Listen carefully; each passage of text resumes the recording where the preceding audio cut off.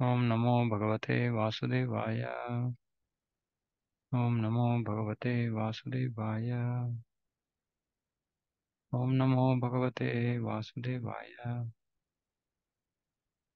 नारायणं नमस्कृत्य नरं चैव नरोत्तमं देवीं सरस्वतीं व्यासं ततो जयमुदीरयेत्। नष्टप्रायेषु भद्रेषु नित्यं भागवत सेवया भगवतेरुत्तमश्लोके भक्तिर्भवति नैष्टिकी।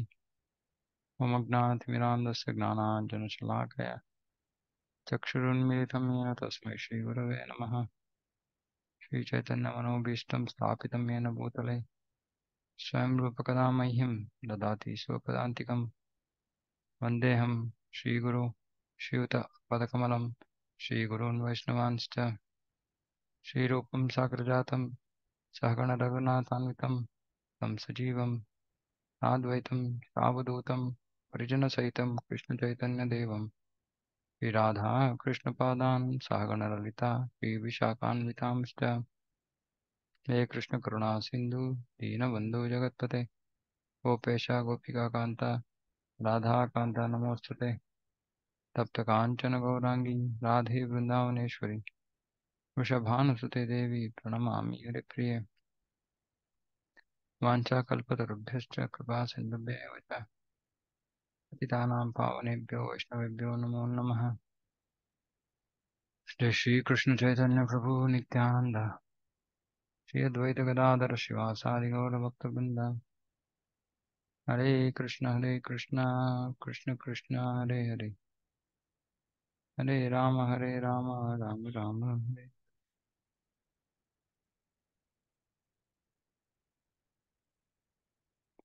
हरे कृष्ण। ओके, ಶ್ಲೋಕ 17. 17. ಹರೇ ಕೃಷ್ಣ. ಹಾ, ಅಭ್ಯಾಸೇನ್ ಮನಸಾ ಶುದ್ಧಂ ತ್ರಿವೃದ್ರಂ ಬ್ರಹ್ಮಾಕ್ಷರಂ ಪರಂ ಮನೋ ಯಚ್ಚೆ ಜಿತಶ್ವಾಸೋ ಬ್ರಹ್ಮ ಬೀಜಂ ವಿಸ್ಮರನ್. ಅನ್ನುವಾಗ ಮೇಲೆ ಹೇಳಿದ ರೀತಿಯಲ್ಲಿ ಕುಳಿತುಕೊಂಡು ಅಂದ್ರೆ ಆ ಉ ಮ ಮೂರು ದಿವ್ಯಾಕ್ಷರಗಳನ್ನು ಮನಸ್ಸು ಸ್ಮರಿಸುವಂತೆ ಮಾಡಬೇಕು ಮತ್ತು ಶ್ವಾಸೋಚ್ಛ್ವಾಸ ಪ್ರಕ್ರಿಯೆಯನ್ನು ನಿಯಂತ್ರಿಸಿ ದಿವ್ಯ ಬೀಜವನ್ನು ಮರೆಯದಂತೆ ಮನಸ್ಸನ್ನು ನಿಗ್ರಹಿಸಬೇಕು. ಧ್ಯಾನದ ಮಾರ್ಗದ ವಿವರಣೆ ಕೊಡ್ತಾ ಇದ್ದಾರೆ ಇಲ್ಲಿ. ಸೊ ಇದು ಯಾಂತ್ರಿಕ ವಿಧಾನ, ಮನಸ್ಸನ್ನು ನಿಯಂತ್ರಿಸಕ್ಕೆ ಯಾಂತ್ರಿಕವಾದ ವಿಧಾನ.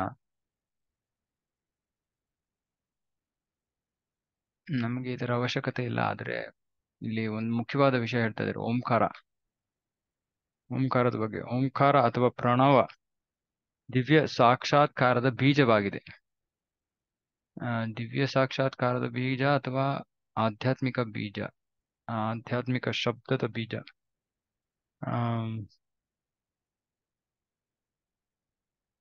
ಅದು ಅ ಉ ಮ ಎಂಬ ಮೂರು ದಿವ್ಯ ಅಕ್ಷರಗಳಿಂದ ರಚಿತವಾಗಿದೆ. ಶ್ವಾಸೋಚ್ಛ್ವಾಸ ಪ್ರಕ್ರಿಯೆಯ ಸಂಯೋಗದೊಂದಿಗೆ ಮನಸ್ಸಿನಿಂದ ಜಪಿಸುವ ಈ ಕ್ರಮವು ಆಧ್ಯಾತ್ಮಿಕವಾದರೂ ಸಮಾಧಿ ಹೊಂದುವ ಯಾಂತ್ರಿಕ ಮಾರ್ಗವಾಗಿದೆ. ಉಚ್ಛ್ವಾಸ ನಿಶ್ವಾಸ ಅಂದ್ರೆ ಹೊರಗಡೆ ಉಸಿರು ಬಿಡೋದು, ಒಳಗಡೆ ಉಸಿರು ತಗೊಳ್ಳೋದು, ಈ ಉಸಿರಾಟದ ಪ್ರಕ್ರಿಯೆಯನ್ನ ನಿಯಂತ್ರಿಸೋದು. ಪ್ರಾಣಾಯಾಮದ ಮುಖಾನ ರೇಚಕ, ಕುಂಭಕ, ರೇಚಕ, ಇದೆಲ್ಲ ಭಗವದ್ಗೀತೆಯಲ್ಲಿ ವರ್ಣನೆ ಐತೆ ಇದ್ರದ್ದು.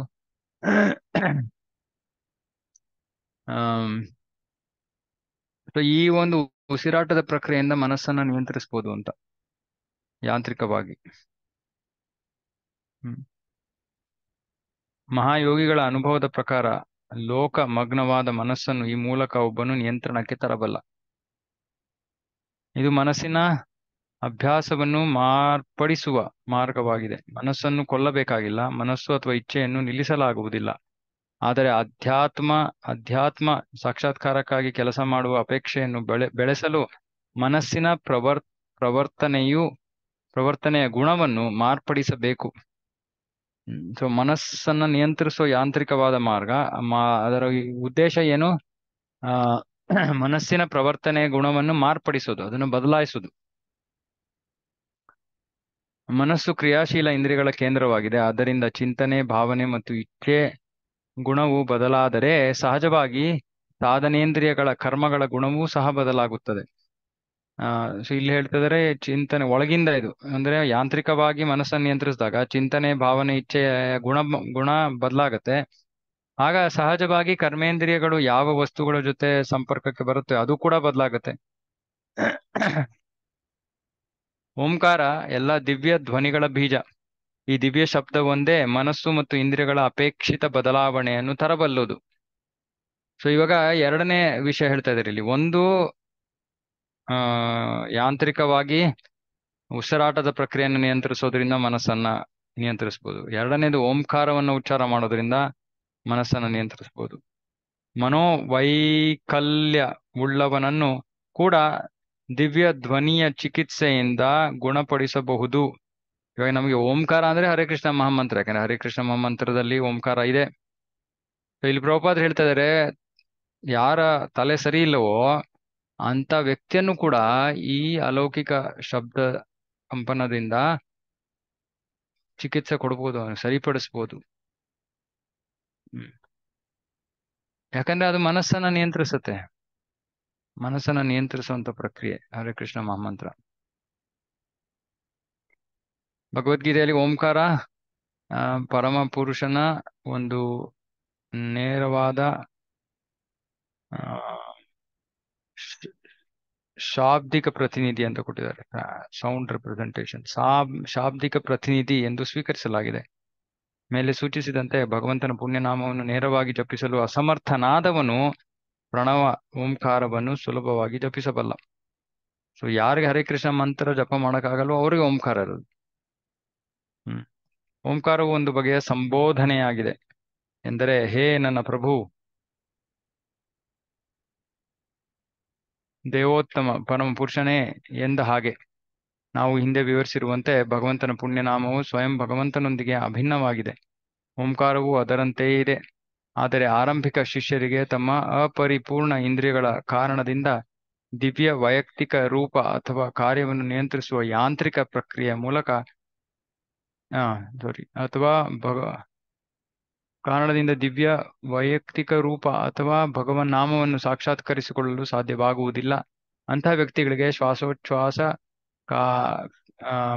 ಕಾರ್ಯವನ್ನು ನಿಯಂತ್ರಿಸುವ ಯಾಂತ್ರಿಕ ಪ್ರಕ್ರಿಯೆಯ ಮೂಲಕ ಮತ್ತು ಅದೇ ಕಾಲದಲ್ಲಿ ಮನಸ್ಸಿನಲ್ಲಿ ಪ್ರಣವವನ್ನು ಪುನರುಚ್ಚರಿಸುವಂತೆ ಮಾಡುವುದರ ಮೂಲಕ ಆತ್ಮ ಸಾಕ್ಷಾತ್ಕಾರ ಅಭ್ಯಾಸಕ್ಕೆ ತರಬೇತಿ ನೀಡಲಾಗುತ್ತದೆ. ಓಕೆ, ಸೊ ಹಾಗಾಗಿ ಈ ಒಂದು ಧ್ಯಾನ ಯೋಗದಲ್ಲಿ ಓಂಕಾರವನ್ನ ಪ್ರಾಣಾಯಾಮದ ಜೊತೆ ಓಂಕಾರವನ್ನು ಉಚ್ಚಾರ ಮಾಡೋದು ಯೋಗ ಕ್ಲಾಸಲ್ಲಿ ಹೇಳ್ಕೊಡ್ತಾರಲ್ಲ, ಅದರಿಂದಾನು ಕೂಡ ಮನಸ್ಸು ನಿಯಂತ್ರಣಕ್ಕೆ ಬರುತ್ತೆ. ಆದ್ರೆ ಅದು ಯಾಂತ್ರಿಕವಾದ ಮಾರ್ಗ. ಈ ಯಾಂತ್ರಿಕವಾದ ಮಾರ್ಗದಲ್ಲಿ ತೊಂದರೆ ಏನಂದ್ರೆ ಇದು ಪರಿಪೂರ್ಣತೆಯನ್ನು ಸಾಧನೆ ಮಾಡೋದಕ್ಕೆ ಸಾಧ್ಯ ಇಲ್ಲ. ಅಲ್ಪ ಸ್ವಲ್ಪ ಮನಸ್ಸಿನ ಮೇಲೆ ನಿಯಂತ್ರಣ ಬರುತ್ತೆ, ಇಲ್ಲ ಅಂತ ಇಲ್ಲ.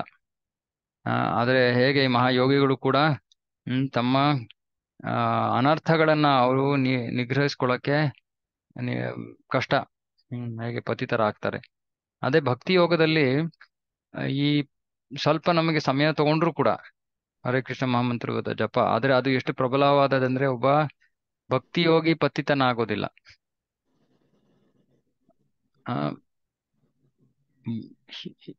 ಒಂದು ಸತಿ ಬದಲಾವಣೆ ಆದ್ಮೇಲೆ ಮತ್ತೆ ಅವನು ವಾಪಸ್ಸು ತನ್ನ ಹಿಂದಿನ ಸ್ಥಿತಿಗೆ ಹಿಂದಿರುಗೋದಿಲ್ಲ. ಅಂದ್ರೆ ಈ ಬೇರೆ ಮಾರ್ಗಗಳಲ್ಲಿ ಅಂತಹ ಖಚಿತತೆ ಇಲ್ಲ. ಮುಂದುವರಿಯೋದೇ ಪರಿಪೂರ್ಣ ಹಂತದ ತನಕ ಮುಂದುವರಿಯೋದಕ್ಕೆ ಆಗೋದಿಲ್ಲ ಪ್ರಕ್ರಿಯೆಗಳಲ್ಲಿ.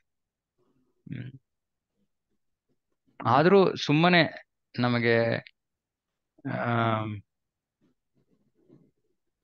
ಅಂದ್ರೆ ಈ ಒಂದು ಯಾಂತ್ರಿಕ ಪ್ರಕ್ರಿಯೆ ಕೂಡ ಕೆಲಸ ಮಾಡುತ್ತೆ ಅನ್ನೋದನ್ನ ನಾವು ತಿಳ್ಕೋಬೇಕು. ಅಂದ್ರೆ ಎಲ್ಲಕ್ಕಿಂತ ಪ್ರಬಲವಾದದ್ದು ಹರೇ ಕೃಷ್ಣ ಮಹಾಮಂತ್ರ. ಶ್ಲೋಕ 18. ಪ್ರಭು. ಹರೇ ಕೃಷ್ಣ. ಪ್ರಭು, ಈಗ ನಾವು ಟೀಚಿಂಗ್ ಅಲ್ಲಿ ಹೇಳುವಾಗ ಕೂಡ ಹರೇ ಕೃಷ್ಣ ಮಂತ್ರ ಹೇಳಿ, ಇಲ್ಲ ನಾನು ಜಪ ಮಾಡ್ತಾ ಇದ್ದೀನಿ ಓಂ ನಮೋ ಶಿವ ಅಂತ ಹೇಳ್ತಾರೆ. ಸೊ ಅವರು ಕೂಡ ಅಂದ್ರೆ ಪತಿತ ಆಗ್ತಾರೆ ಮುಂದೆ. ಓಂಕಾರ ಹೇಳಿದ್ರು ಕೂಡ ಅವ್ರ ಮುಂದೆ ಸ್ಥಿರವಾಗಿ ಇರಲ್ಲ ಭಕ್ತಿಯಲ್ಲಿ. ಹಂಗೆ ಅದೇ ಏನ್ ಮಂತ್ರ? ಈಗ ನಾವ್ ಯಾರಿಗಾನ ಮಂತ್ರ ಹೇಳಿ ಹರೇ ಕೃಷ್ಣ ಮಂತ್ರ, ಇಲ್ಲ ನಾ ಮನೇಲಿ ಜಪ ಮಾಡ್ತಾ ಇದೀನಿ, ಮಂತ್ರ ಜಪ ಮಾಲೆ ತಗೊಂಡು ಓಂ ನಮೋ ಶಿವ ಅಂತ ಹೇಳ್ತಾ ಇದೀನಿ ಓಂ ಅಂತ ನಮಃ ಶಿವಾಯ, ಓಂ ನಮಃ ಶಿವಾಯ. ಸೊ ಅದರಲ್ಲಿ ಕೂಡ ಓಂ ಅಂತ ಬಂದಿದ್ರಿಂದ ಸೊ ಅವ್ರ ಭಕ್ತಿಲಿ ಸ್ಥಿರವಾಗಿ ಇರಕ್ಕಾಗಲ್ಲ, ಅವ್ರ ಪತಿತ ಆಗ್ಬೋದಾ? ಅಲ್ಲ, ಇವಾಗ ಯಾರು ಹರೇ ಕೃಷ್ಣ ಮಹಾಮಂತ್ರ ಜಪ ಮಾಡೋದಿಲ್ವೋ ಅವ್ರು ಯಾರ್ದು ಏನು ಖಂಡಿತ ಇದಿಲ್ಲ. ಓಂಕಾರದ ಉಚ್ಚಾರ ಕ್ರಮೇಣವಾಗಿ ಅವ್ರನ್ನ ಹರೇ ಕೃಷ್ಣ ಮಹಾಮಂತ್ರಕ್ಕೆ ಕರ್ಕೊಂಡ್ ಬರ್ತೀವಿ. ನೋಡಿ, ನಮ್ಮ ಪ್ರಕ್ರಿಯೆನ ನಾವು ಅರ್ಥ ಮಾಡ್ಕೋಬೇಕು ಸ್ವಲ್ಪ. ನಮ್ದು ಕೇವಲ ಬರೀ ಹರೇ ಕೃಷ್ಣ ಮಹಾಮಂತ್ರದಿಂದ ಮಾತ್ರ ಒಂದೇ ಪ್ರಕ್ರಿಯೆ ಅಲ್ಲ, ನಮ್ದು ಹಲವಾರು ಪ್ರಕ್ರಿಯೆಗಳಿವೆ. ಇವಾಗ ಒಬ್ಬ ವ್ಯಕ್ತಿ ಬರೀ ಔಷಧಿಯನ್ನ ತಗೊಂಡು ಅವನು ಗುಣಮುಖನಾಗೋದಕ್ಕೂ, ಔಷಧಿ, ಡಯಟು, ಜೀವನ ಶೈಲಿ ಎಲ್ಲವನ್ನು ಬದಲಾಯಿಸಿದಾಗ ಎಷ್ಟು ಸಂಪೂರ್ಣವಾಗಿ ಅವನು ಗುಣಮುಖನಾಗ್ತಾನೆ. ಅದೇ ರೀತಿ ನಮ್ಮ ಭಕ್ತಿಯ ಪ್ರಕ್ರಿಯೆ ಒಂದು ವಿಷಯದ ಮೇಲೆ ಅವಲಂಬಿತವಾಗಿಲ್ಲ, ಅದು ಆರಂಭದ ಹಂತದಲ್ಲಿ. ನಾವು ಕೇವಲ ಜಪದ ಮೇಲೆ ಅವಲಂಬಿತರಾಗಿಲ್ಲ, ಭಕ್ತಿಯ ಪ್ರಕ್ರಿಯೆ ಮೇಲೂ ಅವಲಂಬಿತರಾಗಿದ್ದೀವಿ. ಭಕ್ತಿಯಿಂದ ಆಗುವಂತ ರೀತಿಯಲ್ಲಿ ಭಕ್ತಿಯ ಪ್ರಕ್ರಿಯೆ ಇರೋದೇ ನಮ್ಮನ್ನು ಆಕರ್ಷಿಸುವಂತದ್ದು. ಸೇವೆಯಲ್ಲಿ ತೊಡಗಿದಾಗ ನಾವು ಆ ಭಕ್ತಿಗೆ ಅಂಟ್ಕೋತೀವಿ.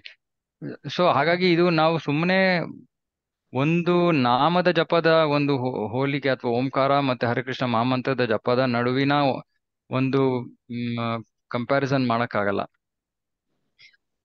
ಯಾಕಂದ್ರೆ ಅವರು ಅದನ್ನ ಮಾಡ್ತಾ ಇರ್ಬೋದು ಓಂ ನಮಃ ಶಿವಾಯ, ಆದ್ರೆ ಬೇರೆ ಜೀವನ ಶೈಲಿ ಹೇಗಿದೆ, ಈರುಳ್ಳಿ ಬೆಳ್ಳುಳ್ಳಿ ಬಿಟ್ಟಿದಾರ, ಭಕ್ತರ ಸಂಘ ಮಾಡ್ತಾ ಇದಾರ, ಇದೆಲ್ಲ ಕೇಳ್ಬೇಕಾಗಿರೋದು ಮುಖ್ಯ.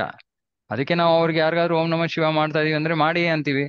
ಆದ್ರೆ ಈ ಕಲಿಯುಗಕ್ಕೆ ಇದು ಮಹಾಮಂತ್ರ, ಇದು ಹರೇ ಕೃಷ್ಣ ಮಹಾಮಂತ್ರ, ಅದನ್ನು ಮಾಡಿ ಇದನ್ನು ಮಾಡಿ ಅಂತೀವಿ. ಅವ್ರನ್ನ ಅದನ್ನ ಬಿಡಿ ಅಂದ್ರೆ ಅವ್ರಿಗೆ ತೊಂದರೆ ಆಗತ್ತೆ. ಇಲ್ಲ ಅದನ್ನ ಮಾಡ್ತಾ ಇದೀರ ಒಳ್ಳೇದು, ಅದು ಮಾಡಿ, ಇದನ್ನು ಮಾಡಿ. ಯಾಕಂದ್ರೆ ಒಂದೇ ನಮ್ಗೆ ಆರಂಭದ ಹಂತದಲ್ಲಿ ನಾಮದಿಂದ ನಾವು ಸಂಪೂರ್ಣವಾಗಿ ನಾವು ಅನುಭವ ಮಾಡಿದೀವಲ್ಲ. ಸುಮ್ಮನೆ ನಾವು ನಾಮ ಜಪ ಮಾಡೋದ್ರಿಂದ ನಮ್ಮ ಮನಸ್ಸು ನಿಯಂತ್ರಣಕ್ಕೆ ಬಂದಿಲ್ಲ, ಇನ್ನೂ ಬಂದಿಲ್ಲ ಅಷ್ಟೊಂದು. ಆದ್ರೆ ಎಲ್ಲಾ ಪ್ರಕ್ರಿಯೆಯಿಂದ ಬರ್ತಾ ಇದೆ. ಆದ್ರೆ ಅದು ಒಂದ್ಸತಿ ಬಂದಾದ್ಮೇಲೆ ನಾವು ವಾಪಸ್ ತಿರ್ಗಾ ಹಿಂದೆ ಬೀಳೋದಿಲ್ಲ, ಸಮಯ ತಗೊಳತ್ತೆ. ಆದ್ರೆ ಹರಿಕೃಷ್ಣ ಮಹಾಮಂತ್ರದ ಜಪ ನಮ್ಮ ಮನಸ್ಸನ್ನು ನಿಯಂತ್ರಿಸೋದು ಒಂದೇ ಅಲ್ಲ, ಮುಂದುವರೆದು ಅದು ನಮಗೆ ಕೃಷ್ಣ ಪ್ರೇಮವನ್ನು ಕೂಡ ಕೊಡುತ್ತೆ. ಹಾಗಾಗಿ ಅದಕ್ಕೆ ಸ್ವಲ್ಪ ಸಮಯ ತಗೊಳುತ್ತೆ. ಆದ್ರೆ ಅದರ ಒಂದು ಪರಿಣಾಮ ಅದು ಸಮಗ್ರವಾದ ಒಂದು ನಮ್ಮ ಮೇಲೆ ಪರಿಣಾಮ, ಕಂಪ್ಲೀಟ್ ಎಫೆಕ್ಟ್ ಇರುತ್ತೆ. ಅವ್ರಿಗೆ ನಾಮದ ಮೇಲೆ ನಾವು ಹೋಲಿಕೆ ಮಾಡ್ಕೊಂಡು ಅವ್ರಿಗೆ ಅವ್ರ ಜೊತೆ ಮಾತಾಡಬಾರ್ದು. ಇಲ್ಲ, ನೀವು ಮಾಡಿ ಅದನ್ನ ಮಾಡ್ಕೊಳ್ಳಿ, ಇದನ್ನು ಮಾಡಿ. ನಾಮದ ಜೊತೆ ಬೇರೆ ಕ್ರಿಯೆಗಳು ಇವೆ. ಭಕ್ತರ ಸಂಘ ಮಾಡ್ಬೇಕು, ಭಕ್ತರ ಸಂಘ ಮಾಡಿ ಭಗವದ್ಗೀತಾ ಶ್ರವಣ ಮಾಡಿ ಪ್ರಸಾದವನ್ನ ಸ್ವೀಕಾರ ಮಾಡಿದ್ರೆ ಕ್ರಮೇಣವಾಗಿ ಅವ್ರ ಮನಸ್ಸೇ ಬದಲಾವಣೆ ಆಗುತ್ತೆ. ಹರೇ ಕೃಷ್ಣ ಮಹಾಮಂತ್ರವನ್ನ ಜಪ ಮಾಡ್ತೀನಿ ಅಂತ ಅವ್ರ ಮನ್ಸಿಗೂ ಬರುತ್ತೆ. ಸೊ ಅದು ಮುಖ್ಯ. ಆದ್ರೆ ನಿಮ್ ಪ್ರಶ್ನೆಗೆ ನೇರವಾದ ಉತ್ತರ ಹೇಳಕ್ಕಾಗಲ್ಲ. ಬಿಡ್ತಾರೋ ಪತಿತರ ಆಗ್ತಾರೋ ಆಗೋದಿಲ್ಲೋ ಹೇಳಕ್ಕಾಗಲ್ಲ. ಯಾಕಂದ್ರೆ ಅದು ನಾವು ಒಂದು ಬರೀ ಯಾಕಂದ್ರೆ ಓಂಕಾರ ಭಗವಂತನನ್ನೇ ಪ್ರತಿನಿಧಿಸ್ತಾ ಇರೋದು. ಹಾಗಾಗಿ ಓಂಕಾರದಲ್ಲೂ ಶಕ್ತಿ ಇಲ್ಲ ಅಂತ ಹೇಳಕ್ಕಾಗಲ್ಲ, ಓಂಕಾರದಲ್ಲೂ ಶಕ್ತಿ ಇದೆ. ಆದ್ರೆ ನಾವು ಬರೀ ಆ ಒಂದು ನಾಮದ ಆಧಾರದ ಮೇಲೆ ನಾವು ಪ್ರಗತಿಯನ್ನು ಸಾಧಿಸ್ತಾ ಇಲ್ಲ ಆರಂಭದ ಹಂತದಲ್ಲಿ. ಅದಕ್ಕೋಸ್ಕರ ನಾವು ಅದಕ್ಕೆ ಹಂಗೆ ಉತ್ತರ ಕೊಡಕ್ಕಾಗಲ್ಲ. ಎಲ್ಲ ಇದನ್ನು ಮಾಡಿ ಅದನ್ನು ಮಾಡಿ ಅಂತ ಹೇಳಿದ್ರೆ ಈಸಿ, ಸುಲಭ. ಓಕೆ, ಶ್ಲೋಕ 18 ಓದಪ್ಪ. ನಿಯಚೇತ ವಿಷಯೋಭ್ಯ ಅಕ್ಷಾನ್ ಮನಸ ಬುದ್ಧಿ ಸಾರಥಿ ಮನ ಕರ್ಮಾಭಿ ಅಕ್ಷಿ ಶುಭ ಅರ್ಥೆ ದರಾಯತೆ ದಿಯ. ಅನುವಾದ: ಕ್ರಮೇಣ ಮನಸ್ಸು ಪ್ರಗತಿ ಪರವಾಗಿ ಆಧ್ಯಾತ್ಮೀಕೃತವಾದಂತೆ ಅದನ್ನು ಇಂದ್ರಿಯ ಕಾರ್ಯಗಳಿಂದ ಹಿಂದೆಗೆದುಕೊಳ್ಳಬೇಕು. ಇಂದ್ರಿಯಗಳು ಬುದ್ಧಿಶಕ್ತಿಯಿಂದ ನಿಯಂತ್ರಿತವಾಗುವು. ಭೌತಿಕ ಕಾರ್ಯಗಳಲ್ಲಿ ಮಗ್ನವಾಗಿದ್ದ ಮನಸ್ಸನ್ನು ಕೂಡ ದೇವೋತ್ತಮ ಪುರುಷನ ಸೇವೆಯಲ್ಲಿ ತೊಡಗಿಸಿ ಪೂರ್ಣ ದಿವ್ಯ ಪ್ರಜ್ಞೆಯಲ್ಲಿ ನೆಲೆಸಬೇಕು. ಹರೇ ಕೃಷ್ಣ. ಇಲ್ಲಿ ಹೇಳ್ತಾ ಇದ್ದಾರೆ, ಕ್ರಮೇಣ ಮನಸ್ಸು ಪ್ರಗತಿಪರವಾಗಿ ಆಧ್ಯಾತ್ಮೀಕೃತವಾದಂತೆ ಅದನ್ನು ಇಂದ್ರಿಯ ಕಾರ್ಯಗಳಿಂದ ಹಿಂತೆಗೆದುಕೊಳ್ಳಬೇಕು. ಆ, ಇಂದ್ರಿಯಗಳು ಬುದ್ಧಿಶಕ್ತಿಯಿಂದ ನಿಯಂತ್ರಿತವಾಗುವವು. ಭೌತಿಕ ಕಾರ್ಯಗಳಲ್ಲಿ ಮಗ್ನವಾಗಿದ್ದ ಮನಸ್ಸನ್ನು ಕೂಡ ದೇವೋತ್ತಮ ಪರಮ ಪುರುಷನ ಸೇವೆಯಲ್ಲಿ ತೊಡಗಿಸಿ ಪೂರ್ಣ ದಿವ್ಯ ಪ್ರಜ್ಞೆಯಲ್ಲಿ ನೆಲೆಸಬೇಕು. ಸೊ ಇದು ಭಕ್ತಿಯ ಮಾರ್ಗ ಅಂತಾನೆ ಇಲ್ಲಿ ಹೇಳ್ತಾ ಇರೋದು. ಅಂದ್ರೆ ಆರಂಭದಲ್ಲಿ ಸ್ವಲ್ಪ ಧ್ಯಾನದ ಮಾರ್ಗ ಇದೆ, ಆದರೆ ಇದು ಧ್ಯಾನ ಮತ್ತೆ ಭಕ್ತಿಯ ಒಂದು ಮಿಶ್ರಣದ ಮಾರ್ಗ. ಪ್ರಾರಂಭದಲ್ಲಿ ಸ್ವಲ್ಪ ಧ್ಯಾನ ಪ್ರಾಣಾಯಾಮ ಹೇಳ್ತಾ ಇದ್ದಾರೆ, ಆದ್ರೆ ಆಮೇಲೆ ಮನಸ್ಸನ್ನ ನಿಯಂತ್ರಿಸ್ಬೇಕು, ಮನಸ್ಸನ್ನ ಇಂದ್ರಿಯ ಕಾರ್ಯಗಳಿಂದ ಹಿಂತೆಗೆದುಕೋಬೇಕು. ಆಮೇಲೆ ಆಮ್ ಭಗವಂತನ ಆ ಸೇವೆಯಲ್ಲಿ ತೊಡಗಿಸ್ಬೇಕು, ಪೂರ್ಣ ದಿವ್ಯ ಪ್ರಜ್ಞೆಯಲ್ಲಿ ನೆಲೆಸ್ಬೇಕು. ಸೊ ಇದು ಒಂದು ಬೇರೆ ಒಂದು ವಿಧಾನ, ಸ್ವಲ್ಪ ಮಿಶ್ರಣ ಇದೆ. ಧ್ಯಾನ ಯೋಗ ಮತ್ತೆ ಭಕ್ತಿ ಯೋಗದ ಚಟುವಟಿಕೆಗಳ ಮಿಶ್ರಣ ಇದೆ. ಸೊ ಇಲ್ಲಿ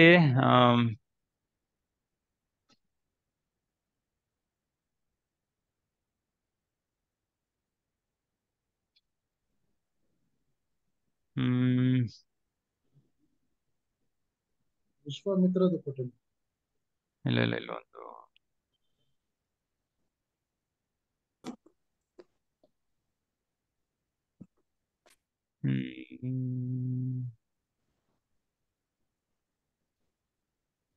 ಓಕೆ, ಇಲ್ಲಿ ಹೇಳ್ತಿದ್ದಾರೆ, ಸದ್ಯದ ಇಂದ್ರಿಯ ಕಾರ್ಯಗಳ ಯೋಚನೆಯನ್ನು ಬಿಟ್ಟಿದ್ದರೂ ಮನಸ್ಸು ಅಂತಃಪ್ರಜ್ಞೆಯ ಸ್ಥಿತಿಯಲ್ಲಿ ಹಿಂದಿನ ಇಂದ್ರಿಯ ಕಾರ್ಯಗಳನ್ನು ಸ್ಮರಿಸುತ್ತದೆ. ಸೊ ಹೇಳ್ತಾ ಇದ್ದಾರೆ, ಇವಾಗ ಈ ಧ್ಯಾನದ ಪ್ರಕ್ರಿಯೆಯಲ್ಲಿ ಇರೋ ತೊಂದರೆ ಏನು ಅಂತ ಇಲ್ಲಿ ಪ್ರಭುಪಾದರು ಹೇಳ್ತಾ ಇದ್ದಾರೆ. ಇವತ್ತಿನ ಮನಸ್ಸು ನಿಯಂತ್ರಣಕ್ಕೆ ಬಂದಿದೆ, ಇವತ್ತಿನ ಚಟುವಟಿಕೆಗಳು ಅದರಲ್ಲಿ ಹರೇ ಕೃಷ್ಣ ಮ್ಯೂಟ್ ಮಾಡ್ಕೊಳ್ಳಿ.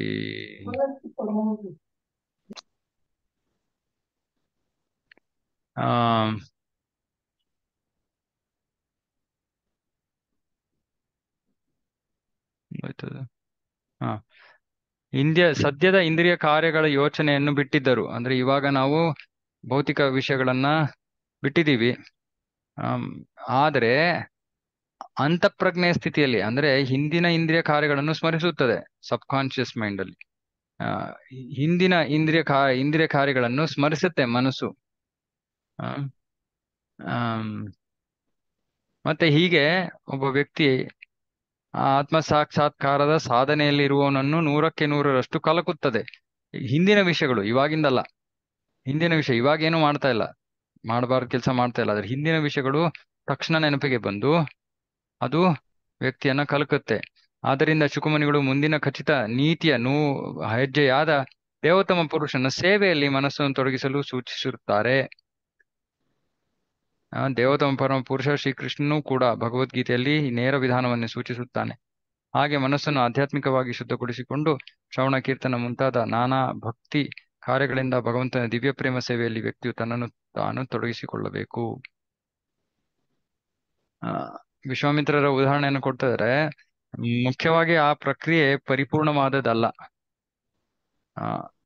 ಹಾಗಾಗಿ ನಾವು ಇಲ್ಲಿ ಜೊತೆಗೆ ಧ್ಯಾನದ ಜೊತೆಗೆ ಇವರಿಲ್ಲಿ ಭಕ್ತಿ ಸೇವೆಯನ್ನ ಮಾಡ್ಬೇಕು ಅಂತ ಶಿಫಾರಸ್ ಮಾಡ್ತಾ ಇದ್ದಾರೆ ಶುಕದೇವ್ ಗೋಸ್ವಾಮಿ. ಇದು ಬೇರೆ ಮಾರ್ಗ, ಸ್ವಲ್ಪ ಮಿಶ್ರಣದ ಮಾರ್ಗ. ನಮಗೆ ನಾವೇನು ತಲೆ ಕೆಡಿಸ್ಕೋಬೇಕಲ್ಲ, ನಾನು ನಾಳೆಯಿಂದ ಪ್ರಾಣಾಯಾಮ ಮಾಡ್ಬೇಕಾ, ಅವಶ್ಯಕತೆ ಇಲ್ಲ. ಮಾಡಿದ್ರು 10 ಸೆಕೆಂಡ್ 20 ಸೆಕೆಂಡ್ ಏನೂ ಅದರಲ್ಲಿ ತೊಂದರೆ ಇಲ್ಲ, ಮಾಡದೇ ಇದ್ರು ಏನೂ ತೊಂದರೆ ಇಲ್ಲ.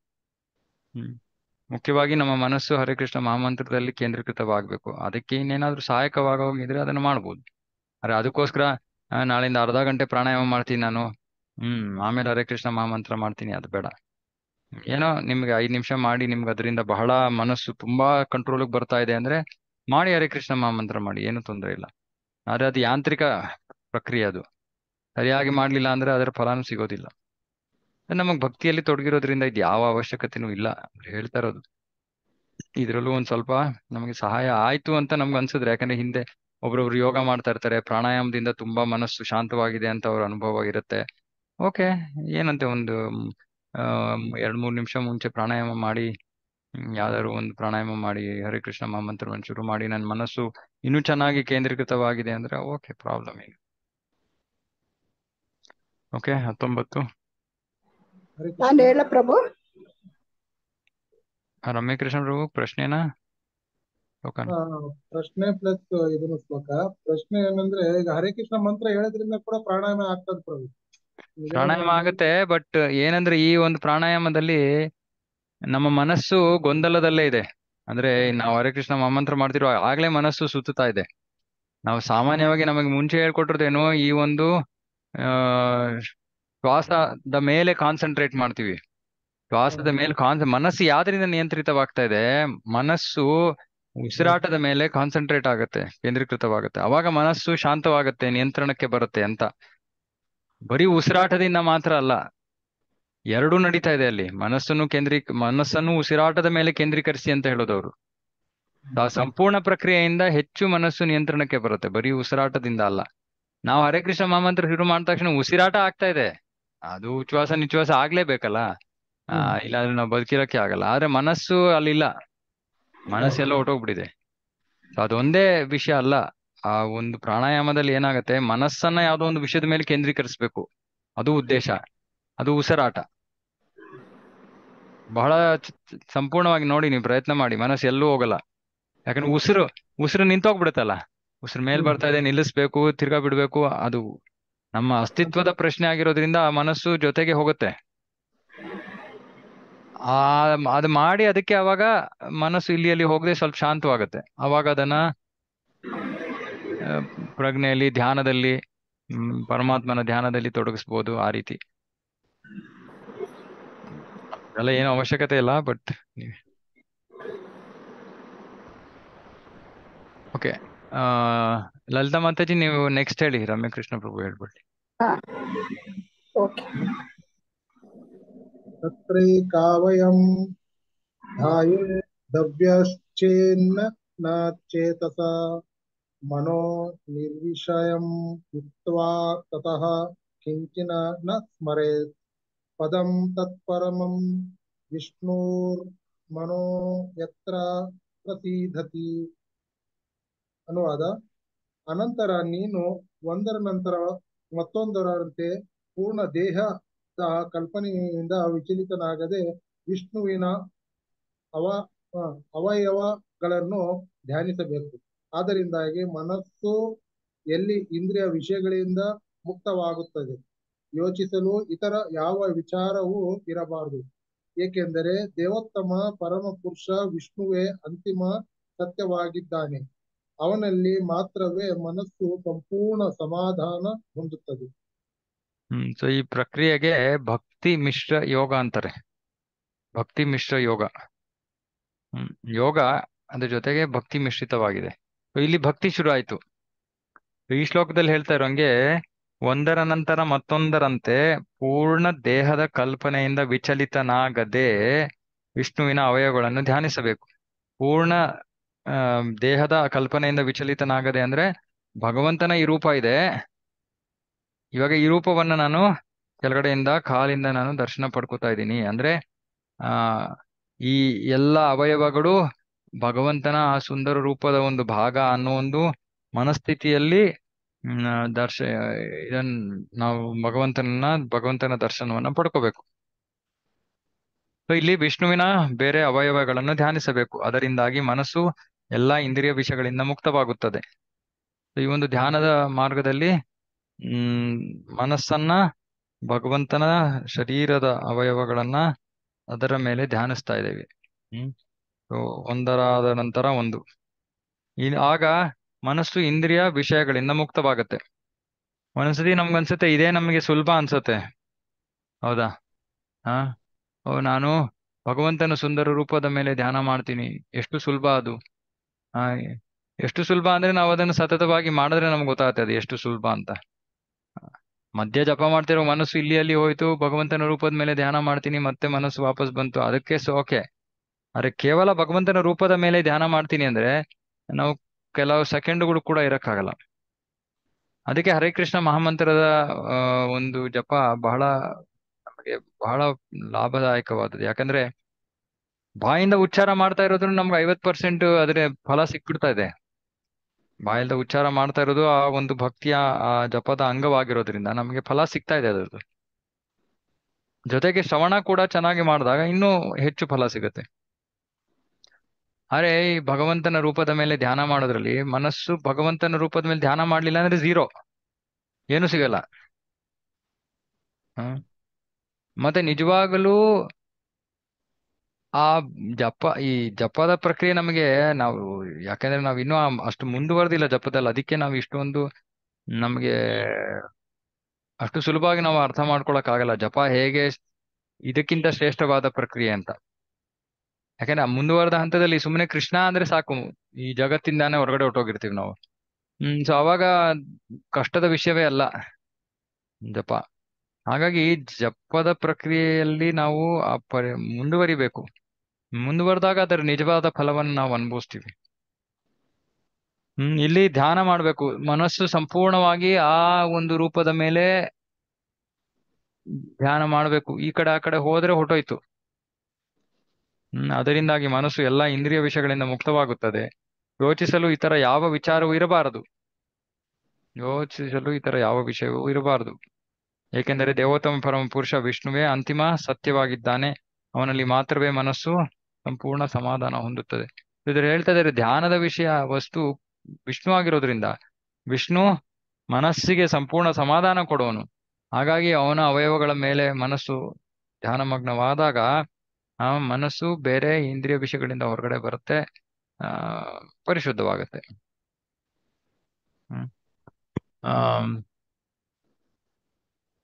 ಇಲ್ಲಿ ಪ್ರಭುಪಾದರು ಅರ್ಚಾ ವಿಗ್ರಹದ ಬಗ್ಗೆ ಹೇಳ್ತಾ ಇದ್ದಾರೆ. ದೇವಸ್ಥಾನದಲ್ಲಿರೋ ವಿಷ್ಣುವಿನ ಅರ್ಚಾ ವಿಗ್ರಹವು ಕೂಡ ಭಗವಂತನ ಆ ಅಚಿಂತ್ಯ ಸಾಮರ್ಥ್ಯವನ್ನೇ ಹೊಂದಿರುತ್ತೆ, ಅದಕ್ಕೆ ಸಮ. ಹಾಗಾಗಿ ಆರಂಭಿಕ ಭಕ್ತ ಭಗವಂತನ ಈ ಶ್ರೀ ವಿಗ್ರಹದ ಮೇಲೆ ಅವಯವಗಳ ಮೇಲೆ ಧ್ಯಾನ ಮಾಡಬೇಕು ಅಂತ ಇಲ್ಲಿ ಹೇಳಲಾಗಿದೆ. ಯಾರು ಪ್ರಣವ ಓಂಕಾರವನ್ನು ಉಚ್ಚರಿಸೋದಕ್ಕೆ ಕಷ್ಟಪಡ್ತಾರೋ ಅವರು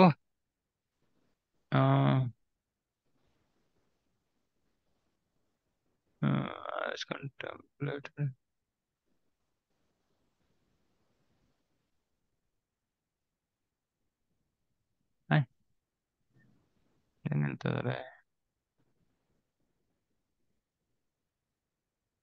ಒಂದು ನಿಮಿಷ. therefore neophytes concentration meditation by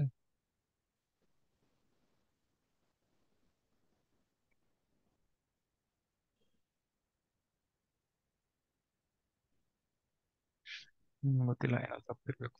okay, anyway ಇಲ್ಲಿ ಏನ್ ಹೇಳ್ತಾ ಇರೋದಂದ್ರೆ ಯಾರು ಪ್ರಣವ ಓಂಕಾರದ ಉಚ್ಚಾರಣೆ ಆಗೋದಿಲ್ವೋ, ಅದರ ಮೇಲೆ ಮನಸ್ಸನ್ನ ಕೇಂದ್ರೀಕರಿಸಕ್ ಆಗೋದಿಲ್ವೋ ಅಂತವರು ಭಗವಂತನ ಈ ದಿವ್ಯ ರೂಪದ ಶ್ರೀ ವಿಗ್ರಹವನ್ನ ಧ್ಯಾನಿಸ್ಬೋದು ಅಂತ ಪ್ರಭುಪಾದ ಹೇಳ್ತಾರೆ.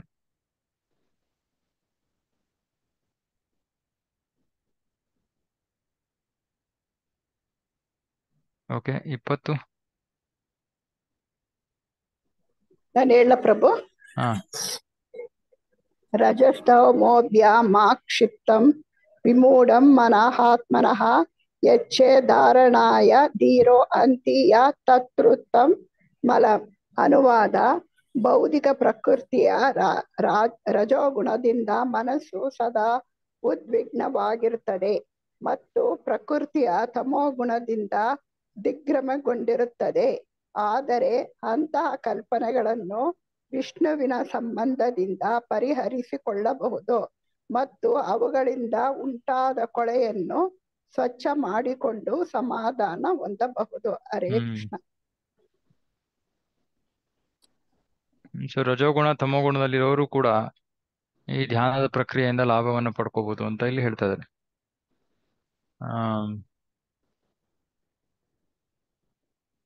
ತಮೋಗುಣ ರಜೋಗುಣ ಒಬ್ಬ ವ್ಯಕ್ತಿಯಲ್ಲಿ ಇದೆ ಅಂತ ಹೇಗೆ ಗೊತ್ತಾಗತ್ತೆ? ಇಲ್ಲಿ ಹೇಳ್ತಾ ಇದ್ದಾರೆ ಬಹಳಷ್ಟು ಹಣ ಮತ್ತು ಸ್ತ್ರೀ ಪುರುಷ ಇದರ ಮೇಲಿನ ಆಕರ್ಷಣೆ ಯಾರಿಗಿರುತ್ತೋ ಅವರು ರಜೋ ತಮೋ ಗುಣದಲ್ಲಿದ್ದಾರೆ ಅಂತ. ಹಾಗಾಗಿ ಹಣ, ಕುಟುಂಬ, ಮಕ್ಕಳು ಇದರಲ್ಲೆಲ್ಲ ತುಂಬಾ ಮುಳುಗೋಗಿರೋರು ತಮೋ ಗುಣ ರಜೋ ಗುಣದಲ್ಲಿದ್ದಾರೆ. ಯಾವುದೇ ಗುಣ ಇದ್ರೂ ಕೂಡ ಮುಖ್ಯವಾಗಿ ನಾವು ಪ್ರಕ್ರಿಯೆಯಲ್ಲಿ ಸರಿಯಾಗಿ ತೊಡಗಿದ್ರೆ ಅವಾಗ ಮನಸ್ಸು ಪರಿಶುದ್ಧವಾಗತ್ತೆ. ಭಕ್ತಿಯ ಉದ್ದೇಶವೂ ಅದೇ ಅಲ್ವಾ, ತಮೋ ಗುಣದಿಂದ ರಜೋಗುಣಕ್ಕೆ ಬರೋದು, ರಜೋಗುಣದಿಂದ ಸತ್ವಗುಣಕ್ಕೆ ಬರೋದು. ಭಕ್ತಿಯಲ್ಲಿ ನಮಗೆ ಯಾವ ಯೋಗ್ಯತೆಯ ಅವಶ್ಯಕತೆ ಇಲ್ಲ. ಜ್ಞಾನದ ಮಾರ್ಗದಲ್ಲಿ ಮೊದಲು ಅವರು ಶುದ್ಧವಾಗಿರ್ಬೇಕು. ಅವರು ಮಾತ್ರ ಜ್ಞಾನದ ಮಾರ್ಗದಲ್ಲಿ ತೊಡಗಬಹುದು. ಆದ್ರೆ ಭಕ್ತಿಯಲ್ಲಿ ಎಷ್ಟೇ ಅಶುದ್ಧವಾಗಿದ್ರು ಕೂಡ ಭಕ್ತಿಯನ್ನ ಮಾಡೋದ್ರಿಂದಾನೇ ಅವರು ಪರಿಶುದ್ಧವಾಗೋದ್ರಿಂದ ಆ ಪ್ರಕ್ರಿಯೆ ಬಹಳ ಎಲ್ಲರಿಗೂ ಮೇಲೂ ಪ್ರಭಾವವನ್ನು ಬೀರುವಂತದ್ದು. ಅದು ಯಾರು ಭಕ್ತಿಯಲ್ಲಿ ತೊಡಗಿದಾರೋ ಅವರು ರಜೋಗುಣ ತಮೋಗುಣ ಕಡಿಮೆ ಆಗ್ತಾ ಇಲ್ಲದೆ ಇದ್ರೆ ಏನೋ ತಪ್ಪು ನಡೀತಾ ಇದೆ ಅಂತ ಅರ್ಥ.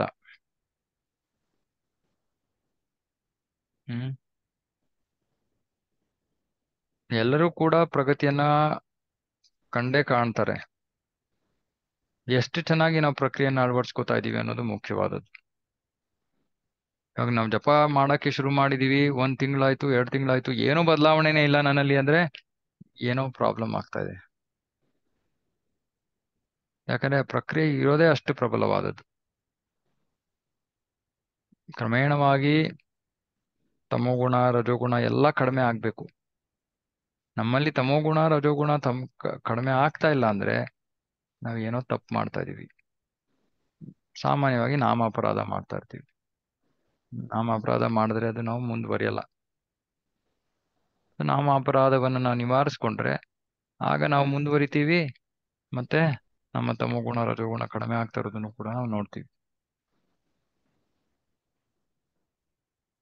ಅದೇ ಇರ್ಲಿ, ಅಂದ್ರೆ ವಿಷ್ಣುವಿನ ರೂಪದ ಮೇಲಿನ ಧ್ಯಾನ, ಹರೇ ಕೃಷ್ಣ ಮಹಾಮಂತ್ರದ ಜಪ, ಎಲ್ಲದರಲ್ಲೂ ಆ ತಮೋಗುಣ ರಜೋಗುಣ ಕಡಿಮೆ ಆಗ್ಲೇಬೇಕು. 21. ಹರೇ ಕೃಷ್ಣ ಗುರು. ಹಾ, ಇಲ್ಲಿ ಶ್ಲೋಕದಲ್ಲಿ ಮ್ಯಾಕ್ಸಿಮಮ್ ಧ್ಯಾನಕ್ಕೆ ಜಾಸ್ತಿ ಹೈಲೈಟ್ ಮಾಡ್ತಾ ಇದ್ರ.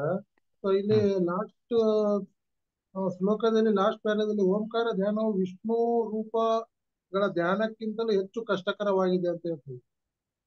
ಅಲ್ಲ ಅದೇ, ಯಾಕಂದ್ರೆ ಇದು ಓಂಕಾರ ಅಂದ್ರೆ ರೂಪ ಇಲ್ಲದೆ ಇರುವಂತದಲ್ವಾ, ಮತ್ತೆ ಅದು ಸುಮ್ಮನೆ ಮನಸ್ಸನ್ನ ಖಾಲಿ ಆ ಶಬ್ದದ ಮೇಲೆ ಕೇಂದ್ರೀಕರಿಸ್ಬೇಕು. ಇವಾಗ ನಮ್ಗೆ ಭಕ್ತಿಯ ಮಾರ್ಗದಲ್ಲೂ ನೋಡಿ, ಭಕ್ತಿಯ ಮಾರ್ಗದಲ್ಲಿ ನಾವು ಭಾಗವತ ವಿಧಿಯನ್ನ ಮತ್ತೆ ಪಾಂಚರಾತ್ರಿಕ ವಿಧಿ ಎರಡನ್ನೂ ಅನುಸರಿಸ್ತೀವಿ. ಪಾಂಚರಾತ್ರಿಕ ವಿಧಿ ಅಂದ್ರೆ ಶ್ರೀ ವಿಗ್ರಹ. ಶ್ರೀ ವಿಗ್ರಹ ಆರಾಧನೆ ಅಥವಾ ಶ್ರೀ ವಿಗ್ರಹದ ಮೇಲೆ ನಾವು ಮನಸ್ಸನ್ನ ಕೇಂದ್ರೀಕರಿಸೋದ್ರಿಂದ ನಮಗೆ ಬಹಳ ಹೆಚ್ಚು ಸಂತೋಷ ಸಿಗುತ್ತೆ. ನಮ್ಗೆ ಇನ್ನೂ ಹರೇ ಕೃಷ್ಣ ಮಹಾಮಂತ್ರದಲ್ಲಿ ನಮ್ಗೆ ಆ ರುಚಿ ಸಿಕ್ಕಿಲ್ಲ. ಅರೆ ನಾವು ಒಂದ್ಸತಿ ಭಗವಂತನ ರೂಪವನ್ನ ನೋಡಿದ ತಕ್ಷಣ ನಮ್ಮ ಮನಸ್ಸು ತಕ್ಷಣ ಸಂತೋಷವನ್ನು ಅನುಭವಿಸುತ್ತೆ. ಯಾಕಂದ್ರೆ ಪ್ರಭುಪಾದರು ಬರೀತಾರೆ, ನಾವು ಬಹಳ ಸಮಯದಿಂದ ಈ ಭೌತಿಕ ರೂಪಗಳಿಂದ ನಾವು ಸ್ವಲ್ಪ ಅದರ ಒಂದು ವಿಷಯ ನಮ್ಮ ತಲೆಯಲ್ಲಿ ಇದೆ, ಅಂದ್ರೆ ರೂಪ ಅಂದ್ರೆ ಕಣ್ಣಿಂದ ನೋಡ್ಬೇಕು ಅಂತ. ಹಾಗಾಗಿ ಭಗವಂತನ ವಿಗ್ರಹ ಪಾಂಚರಾತ್ರಿಕ ವಿಧಿಯನ್ನು ಕೂಡ ಶಿಫಾರಸ್ ಮಾಡಿದ್ದಾರೆ. ಅಂದ್ರೆ ಈ ಭಗವಂತನಿಗೆ ಅರ್ಚ ವಿಗ್ರಹ ಭಗವಂತನ ಅವತಾರ, ಸಾಕಾರ ರೂಪ, ಅವನ ಆ ರೂಪವನ್ನು ಸ್ವೀಕಾರ ಮಾಡಿರೋದ್ರಿಂದ ನಮಗೆ ರೂಪದ ಜೊತೆ ನಾವು ಬೇಗ ಪ್ರಗತಿಯನ್ನು ಸಾಧಿಸ್ತೀವಿ, ರೂಪವಿಲ್ಲದೆ ಇರೋದಕ್ಕಿಂತ. ಅದಕ್ಕೆ ಸುಮ್ಮನೆ ಓಂಕಾರ ಅಂದ್ರೆ ನಮಗೆ ಬರೀ ರೂಪ ಇಲ್ಲದೆ ಇರೋದು. ಕೇವಲ ಹರಿಕೃಷ್ಣ ಮಹಾಮಂತ್ರ ಅಂದ್ರೂ ಕೂಡ ನಮಗೆ ರೂಪವಿಲ್ಲದೆ ಇರೋದು. ನಮ್ಗೆ ಅಷ್ಟು ಅದರ ಮೇಲೆ ನೇರವಾಗಿ ನಾವು ಕೇಂದ್ರೀಕೃತವಾಗ್ತಾ ಇಲ್ಲ. ಅದಕ್ಕೆ ಇದು ಜೊತೆಗೆ ಭಾಗವತ ವಿಧಿ ಪಾಂಚರಾತ್ರಿಕ ವಿಧಿ ಎರಡೂ ಒಟ್ಟಿಗೆ ಬಂದಾಗ ಬೇಗ ನಾವು ಪ್ರಗತಿಯನ್ನ ಸಾಧಿಸ್ತೀವಿ. ಈ ಬೇರೆ ಪ್ರಕ್ರಿಯೆಗಳಲ್ಲಿ ಒಂದೊಂದೇ ಇದೆ. ಇವಾಗ ಧ್ಯಾನ ಓಂಕಾರ ಅಂದ್ರೆ ಭಗವಂತನ ಮೇಲಿನ ರೂಪ ಇಲ್ಲ, ಭಗವಂತನ ರೂಪದ ಮೇಲೆ ಧ್ಯಾನ ಇಲ್ಲ. ಸೊ ಹಾಗಾಗಿ ಭಕ್ತಿಯಲ್ಲಿ ಎರಡನ್ನೂ ಒಟ್ಟಿಗೆ ನಮ್ಗೆ ಶಿಫಾರಸ್ ಮಾಡಿದ್ದಾರೆ. ಅದಕ್ಕೆ ನಾವು ಬಹಳ ಬೇಗ ಪ್ರಗತಿಯನ್ನ ಸಾಧಿಸ್ತೀವಿ. ಇವಾಗ ನೋಡಿ, ಉದಾಹರಣೆಗೆ ನಾವು ಇವಾಗ ಜಪ ಮಾಡ್ತೀವಿ, ಮನಸ್ಸು ಇಲ್ಲಿ ಅಲ್ಲಿ ಹೋಯ್ತು ಅಂದ್ರೆ ನಾವೇನ್ ನೋಡ್ತೀವಿ? ಭಗವಂತನ ಚಿತ್ರವನ್ನ ನೋಡ್ತೀವಿ, ಅದು ರೂಪ. ಆ ಚಿತ್ರವನ್ನು ನೋಡೋದ್ರಿಂದ ಮನಸ್ಸು ವಾಪಸ್ ಬರುತ್ತೆ. ಅಂದ್ರೆ ಆ ಚಿತ್ರ ನಮಗೆ ಜಾಸ್ತಿ ಪ್ರಬಲವಾದದ್ದು ಮನಸ್ಸನ್ನ ನಿಯಂತ್ರಿಸೋದ್ರಲ್ಲಿ.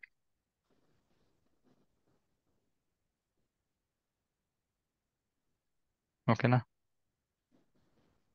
ಸುಲಭವಾದ ಮಾರ್ಗ ಹರೇ ಕೃಷ್ಣ ಮಂತ್ರ ಅಂತ ಇಲ್ಲಿ ಫೈನಲ್ ಆಗಿ ಸ್ಟೇಟ್ಮೆಂಟ್ ಬರ್ಬೋದಲ್ಲ? ಅಲ್ಲ, ಈ ಒಂದು ಸನ್ನಿವೇಶದಲ್ಲಿ ಅಲ್ಲ, ಭಾವಾರ್ಥದಲ್ಲಿ ಯಾಕೆ ಬಂದಿಲ್ಲ ಅಂತ ಕೇಳ್ತಾ ಇದ್ದೀರಾ?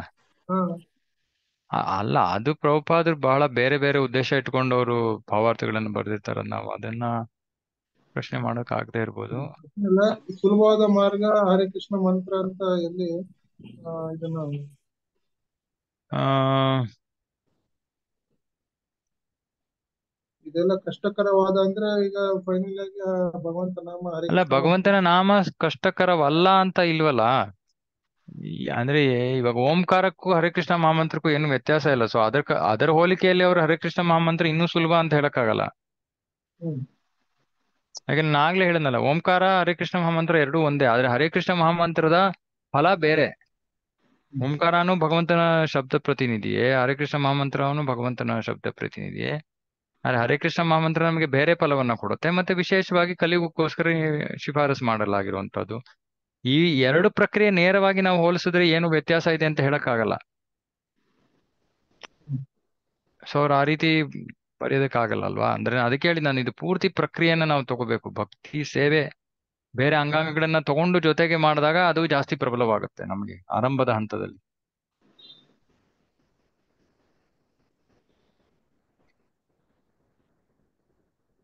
ಓಕೆನಾ? ಓಕೆ.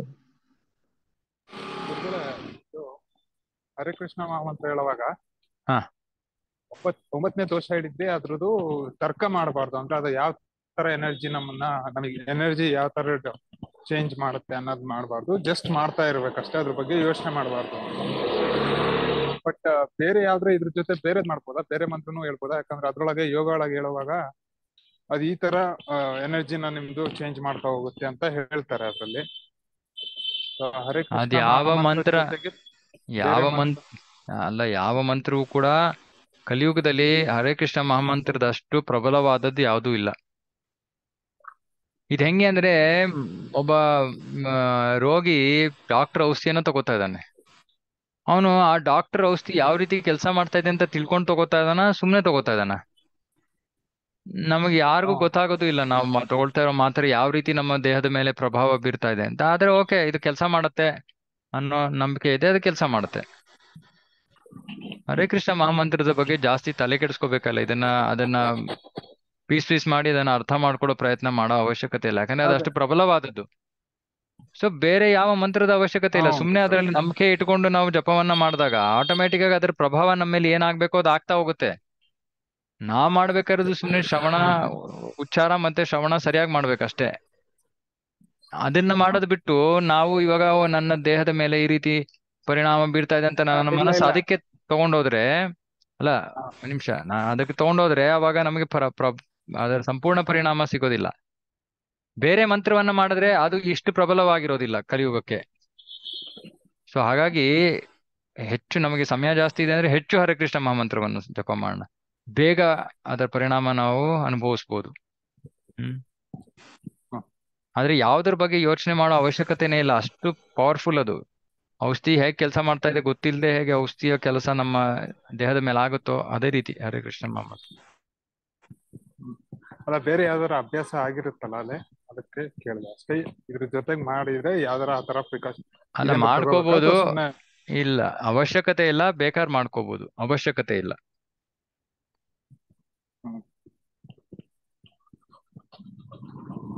ಓಕೆ, 21. ಹರೇ ಕೃಷ್ಣ ಪ್ರಭುಜಿ. ಹರೇ ಕೃಷ್ಣ. ಶ್ಲೋಕ 21. ಯಸ್ಯಾಂ ಸಂಧಾರ್ಯಮಾಣಾಯಾಂ ಯೋಗಿನೋ ಭಕ್ತಿ ಲಕ್ಷಣಃ ಆಶು ಸಂಪದ್ಯತೆ ಯೋಗ ಆಶ್ರಯಂ ಭದ್ರಂ ಈಕ್ಷತಃ.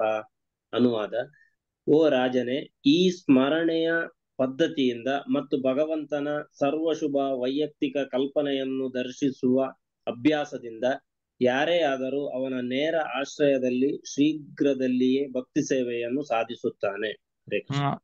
ಅಂದ್ರೆ ಇಲ್ಲಿ ಏನ್ ಹೇಳ್ತಲ್ಲ, ಈ ಪ್ರಕ್ರಿಯೆಯಲ್ಲೂ ಕೂಡ ಒಬ್ಬ ವ್ಯಕ್ತಿ ನೇರ ಭಕ್ತಿ ಸೇವೆಯನ್ನು ಸಾಧಿಸ್ತಾನೆ, ಅಂದ್ರೆ ಪರಿಪೂರ್ಣತೆಯನ್ನು ಸಾಧನೆ ಮಾಡ್ತಾನೆ. ಅಂದ್ರೆ ಇಲ್ಲಿ ಯೋಗ ಮತ್ತೆ ಭಕ್ತಿ ಮಿಶ್ರ ಪ್ರಕ್ರಿಯೆ, ಅದು ಕೂಡ ಒಬ್ಬ ವ್ಯಕ್ತಿಗೆ ಪರಿಪೂರ್ಣತೆಯನ್ನ ಕೊಡುತ್ತೆ ಅಂತ ಇಲ್ಲಿ ಹೇಳ್ತಾ ಇದ್ದಾರೆ ಅಷ್ಟೇ. ಓಕೆ, 22. ಹರೇ ಕೃಷ್ಣ. ಹಾ. ರಾಜೋವಾಚ ಯಥಾ ಸಂಧಾರ್ಯತೆ ಬ್ರಹ್ಮನ್ ಧಾರಣ ಯತ್ರ ಸಮ್ಮತ ಯಾದೃಶಿ ವಾ ಹರೇದಾಶು ಪುರುಷಸ್ಯ ಮನೋಮಲಂ. ಅನುವಾದ: ಭಾಗ್ಯಶಾಲಿಯಾದ ಪರೀಕ್ಷಿತ ಮಹಾರಾಜನು ಇನ್ನೂ ಮುಂದಕ್ಕೆ ಪ್ರಶ್ನಿಸುತ್ತಾ ಹೀಗೆ ಕೇಳಿದನು: ಓ ಬ್ರಾಹ್ಮಣರೇ, ಮನಸ್ಸನ್ನು ಹೇಗೆ ಮತ್ತು ಎಲ್ಲಿ ಅನ್ವಯಿಸಬೇಕು? ವ್ಯಕ್ತಿಯ ಮನಸ್ಸಿನಲ್ಲಿರುವ ಕಶ್ಮಲಗಳು ನಿವಾರಣೆಯಾಗಲು ಚಿಂತನೆಯನ್ನು ಹೇಗೆ ಸ್ಥಿರಗೊಳಿಸಬೇಕು? ಇದನ್ನು ದಯವಿಟ್ಟು ವಿವರವಾಗಿ ವರ್ಣಿಸಿರಿ. ಹರೇ ಕೃಷ್ಣ. ಇಲ್ಲಿ ಇವಾಗ ಶುಕದೇವ ಗೋಸ್ವಾಮಿ ಅವರು ಸುಮ್ಮನೆ ಒಂದು ಶ್ಲೋಕದಲ್ಲಿ ಧ್ಯಾನ ಮಾಡಬೇಕು ಭಗವಂತನ ಅವಯವಗಳ ಮೇಲೆ ಅಂತ ಹೇಳ್ಬಿಟ್ಟು ಸುಮ್ಮನಾಗ್ಬಿಟ್ರು. ಮತ್ತೆ ಈ ಪ್ರಕ್ರಿಯೆಯಿಂದ ಒಬ್ಬ ವ್ಯಕ್ತಿ ಪರಿಪೂರ್ಣತೆಯನ್ನು ಸಾಧನೆ ಮಾಡ್ಬೋದು ಅಂತ ಹೇಳ್ಬಿಟ್ರು. ಹಾಗಾಗಿ ಪರೀಕ್ಷಿತ ಮಹಾರಾಜ ನೋಡಿ, ಅವನು ಆಹಾರ ಇಲ್ಲದೆ ನಿದ್ರೆ ಇಲ್ಲದೆ ಅವನು ಶ್ರವಣ ಮಾಡ್ತಾ ಇದ್ದಾನೆ, ಎಷ್ಟು ಜಾಗೃತನಾಗಿದ್ದಾನೆ. ಅದನ್ನ ಹೇಳಿದ ತಕ್ಷಣ, ಓ ಇದು ಇಷ್ಟು ಮುಖ್ಯವಾದ ಪ್ರಕ್ರಿಯೆನಾ, ಹಾಗಾದ್ರೆ ಇದನ್ನ ಸ್ವಲ್ಪ ವಿವರಿಸಿ, ಏನ್ ಮಾಡ್ಬೇಕು, ಯಾವ ರೀತಿ ಧ್ಯಾನ ಮಾಡ್ಬೇಕು, ಹೇಗೆ ಸ್ಥಿರಗೊಳಿಸ್ಬೇಕು, ಹೇಗೆ ಮನಸ್ಸನ್ನು ಸ್ಥಿರಗೊಳಿಸುವ ಮೂಲಕ ಮನಸ್ಸಲ್ಲಿರುವ ಎಲ್ಲ ಕಶ್ಮಲಗಳು ನಿವಾರಣೆ ಆಗತ್ವೆ, ಇದನ್ನು ದಯವಿಟ್ಟು ವಿವರವಾಗಿ ವರ್ಣಿಸಿರಿ. ಇಲ್ಲಿ ಪ್ರಭುಪಾದರು ಬರೀತಾರೆ, ಬದ್ಧಾತ್ಮನ ಹೃದಯದಲ್ಲಿರುವ ಕಶ್ಮಲಗಳು ಅವನ ಎಲ್ಲಾ ಕಷ್ಟಗಳಿಗೂ ಮೂಲ ಕಾರಣವಾಗಿವೆ. ಇದು ಒಂದನ್ನೇ ಜ್ಞಾಪಕ ಇಟ್ಕೊಂಡಿದ್ರೆ ಸಾಕು, ನಮ್ಮ ಜೀವನದಲ್ಲಿ ಬರೋ ಎಲ್ಲಾ ತೊಂದರೆಗಳಿಗೂ ಉತ್ತರ ಇದೊಂದೇ. ಏನೋ ನಮ್ಮ ಹೃದಯದಲ್ಲಿ ಇರುವಂತಹ ಕೊಳೆ, ಆ ಕೊಳೆ ಹೋಗ್ಬೇಕು. ಆ ಕೊಳೆ ಮನಸ್ಸಿನಲ್ಲಿ ಇರೋ ತನಕ ಆ ಕೊಳೆಯಿಂದ ನಾವು ಸಾಕಷ್ಟು ತೊಂದರೆಯನ್ನು ಅನುಭವಿಸ್ತೀವಿ. ಬದ್ಧಾತ್ಮನನ್ನು ಭೌತಿಕ ಅಸ್ತಿತ್ವದ ಬಗೆಯ ಕ್ಲೇಶಗಳು ಸುತ್ತುವರಿದಿವೆ. ಒಟ್ಟು ಅಜ್ಞಾನದ ಕಾರಣದಿಂದ ಮತ್ತು ಭೌತಿಕ ಜಗತ್ತಿನ ದೀರ್ಘ ಸೆರೆವಾಸದ ಜೀವನದಿಂದ ವ್ಯಕ್ತಿಯ ಹೃದಯದಲ್ಲಿ ಕಶ್ಮಗಳು ಸೇರಿರುತ್ತವೆ. ಅವುಗಳ ನಿಮಿತ್ತದಿಂದ ಒದಗುವ ಕಷ್ಟಗಳನ್ನು ನಿವಾರಿಸಿಕೊಳ್ಳಲು ಅವನು ಅಸಮರ್ಥನಾಗಿದ್ದಾನೆ. ನಮ್ಮ ಆ ಕಷ್ಟಗಳ ಆ ಒಂದು ಕಲ್ಮಶಗಳಿಂದ ನಾವು ತಪ್ಪು ಕೆಲಸ ಮಾಡಿದೀವಿ, ಆ ತಪ್ಪು ಕೆಲಸದಿಂದ ನಮಗೆ ಪಾಪವಾಗಿದೆ, ಪಾಪದಿಂದ ಫಲ ಇದೆ, ಆ ಕಷ್ಟಗಳನ್ನ ಅನುಭವಿಸ್ತಾ ಇದೀವಿ. ಆದ್ರೆ ಅದರಿಂದ ಹೊರಗಡೆ ಬರೋ ಶಕ್ತಿ ನಮಗೆ ಇಲ್ಲ. ವಾಸ್ತವವಾಗಿ ಪರಮಪ್ರಭುವಿನ ಇಚ್ಛೆಯನ್ನು ಸೇವಿಸುವುದು ಅವನ ಉದ್ದೇಶ. ಆದರೆ ಹೃದಯದಲ್ಲಿರುವ ಕಶ್ಮಲಗಳ ಕಾರಣದಿಂದ ಅವನು ಸ್ವಂತದ ಅಪೇಕ್ಷೆಗಳನ್ನು ಪೂರೈಸಿಕೊಳ್ಳ ಬಯಸುತ್ತಾನೆ. ಸ್ವಂತದ ಅಲ್ಲ, ಮನೋಕಲ್ಪಿತ ಏನೋ ಮನಸ್ಸಿನಲ್ಲಿ ಏನೋ ಇದು ಬೇಕು, ಅದು ಬೇಕು, ಇನ್ನೊಂದು ಬೇಕು, ಒಂದೊಂದು ಬೇಕು, ಅದ್ರ ಹಿಂದೆ ಓಡ್ತಾ ಇದ್ದಾನೆ. ಭಗವಂತನ ಸೇವೆ ಮಾಡೋದ್ ಬಿಟ್ಟು. ಈ ಅಪೇಕ್ಷೆಗಳು ಅವನಿಗೆ ಮಾನಸಿಕ ಶಾಂತಿಯನ್ನು ನೀಡುವ ಬದಲು ಹೊಸ ಸಮಸ್ಯೆಗಳನ್ನು ಸೃಷ್ಟಿಸುತ್ತವೆ. ಮತ್ತೆ ಈ ಪುನರಾವರ್ತಿತ ಜನನ ಮರಣ ಚಕ್ರದಲ್ಲಿ ಸಿಲುಕಿಸುತ್ತೆ. ಸೊ ಮನಸ್ಸಿನಲ್ಲಿ ಕೊಳೆ ಇದೆ. ಈ ಕೊಳೆಯಿಂದಾಗಿ ಏನಾಗ್ತಾ ಇದೆ, ನಾವು ಈ ಭೌತಿಕ ಜಗತ್ತಿನ ಸಿಕ್ಕಾಕೊಂಡಿದೀವಿ, ಎಲ್ಲಾ ತರದ ಕಷ್ಟಗಳನ್ನ ಅನುಭವಿಸ್ತಾ ಇದೀವಿ.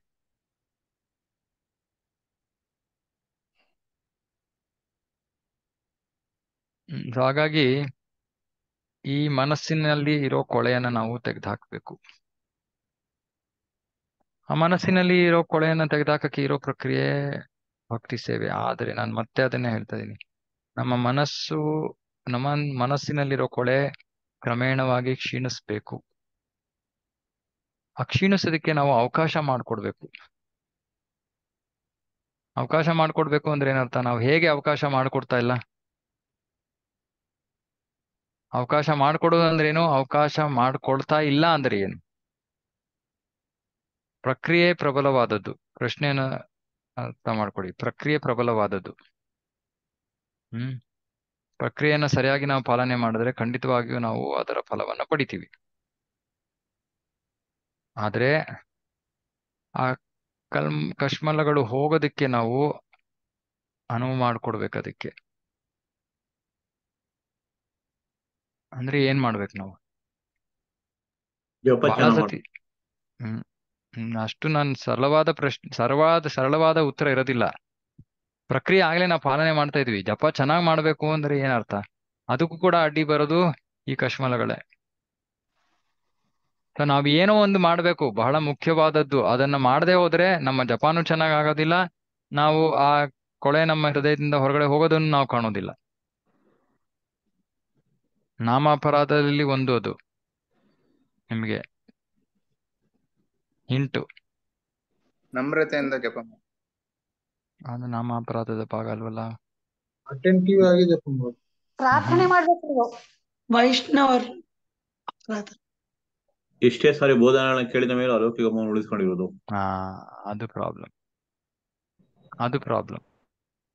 ಅಂದ್ರೆ ನಾವು ಭೌತಿಕ ವಿಷಯಗಳನ್ನ ಹಿಡ್ಕೊಂಡಿದೀವಿ. ನಾವು ಆ ಭೌತಿಕ ವಿಷಯಗಳನ್ನ ಬಿಡೋ ತನಕ ನಾವ್ ಏನೇ ಮಾಡಿದ್ರು ಇದರಿಂದ ಹೊರಗಡೆ ಬರಕ್ಕಾಗಲ್ಲ. ಏನೇ ಮಾಡಿದ್ರು ನಮ್ಮ ಹೃದಯದಿಂದ ಕೊಳೆ ಹೊರಗಡೆ ಹೋಗಲ್ಲ. ಯಾಕಂದ್ರೆ ನಾವೇ ಅದನ್ನ ಹಿಡ್ಕೊಂಡಿದೀವಿ. ನಮಗ್ ಬೇಕು ಅದು. ನಮಗ್ ಬೇಕು ಅಂದಾಗ ಹೇಗ್ ಬಿಡಿಸ್ಕೊಳಕ್ಕಾಗತ್ತೆ? ಅದರಿಂದ ಬೇಕು ಅಂತ ಇಟ್ಕೊಂಡಿದೀವಿ, ಇನ್ನೊಂದ್ ಕಡೆ ಬಿಡಿಸು ಬಿಡಿಸು ಬಿಡಿಸು ಅಂತ ಇದೀವಿ. ನಮ್ ಮೊನ್ನೆನೇ ಹೇಳ್ದೆ ಅಲ್ಲ, ಯಾವ್ದೋ ಒಂದ್ ಕ್ಲಾಸಲ್ಲಿ ನಮ್ ಪರಮ ಪೂಜ್ಯ ಭಕ್ತಿ ವಿಕಾಸ್ ಮಹಾರಾಜ್ ಒಂದ್ ಕ್ಲಾಸ್ ಕೇಳ್ತಾ ಇದ್ದೆ. ಅದ್ರಲ್ಲಿ ಹೇಳಿದ್ರು, ಒಬ್ಬ ವ್ಯಕ್ತಿ, ನಾವೇನ್ ಹೇಳ್ತೀವಿ, ಮಾಯೆ ನಮ್ಮನ್ನ ಹಿಡ್ಕೊಂಡಿದ್ದಾಳೆ ಅಂತ ಹೇಳ್ತೀವಲ್ಲ.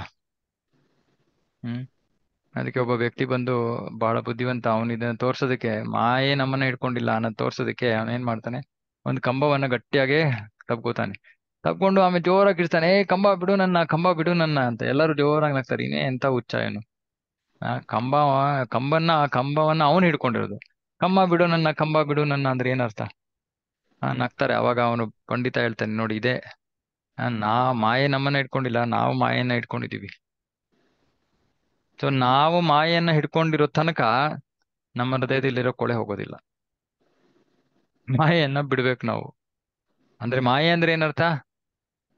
ಮಾಯೆಯ ವ್ಯಾಖ್ಯಾನ ಏನು? ಭೌತಿಕ ಆಕಾಂಕ್ಷ ಎಲ್ಲದನ್ನು ಇದೆ ಅಂತ. ಇನ್ನೂ ಸ್ಪಷ್ಟವಾಗ್ಬೇಕು.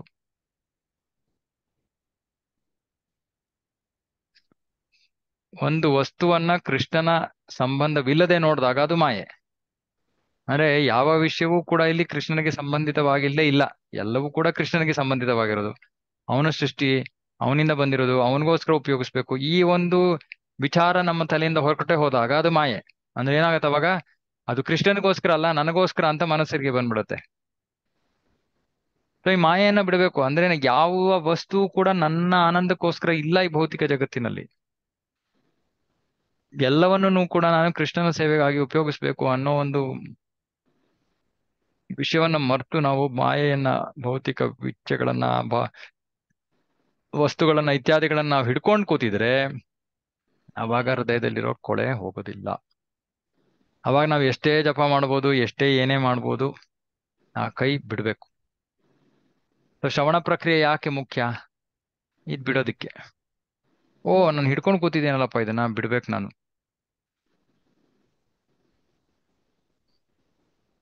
ಹೌದಾ? ಇದೇನಾ ನಮಗೆ ತೊಂದರೆಯ ಮೂಲ? ಏನ್ ಹೇಳ್ತೀರಾ?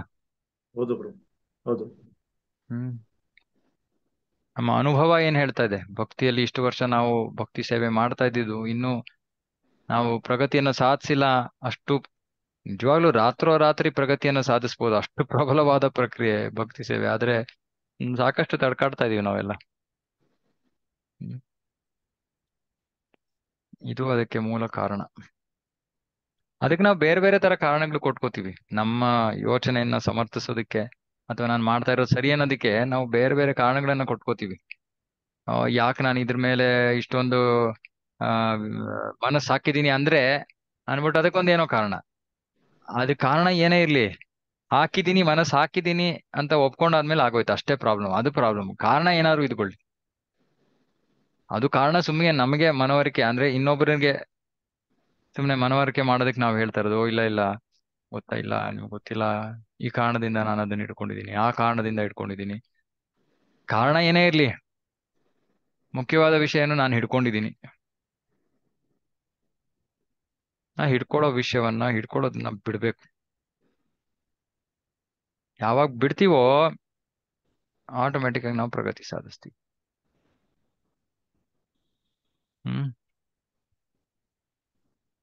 ಪ್ರಯತ್ನ ಮಾಡ್ಬೋದಾ ಇದನ್ನ?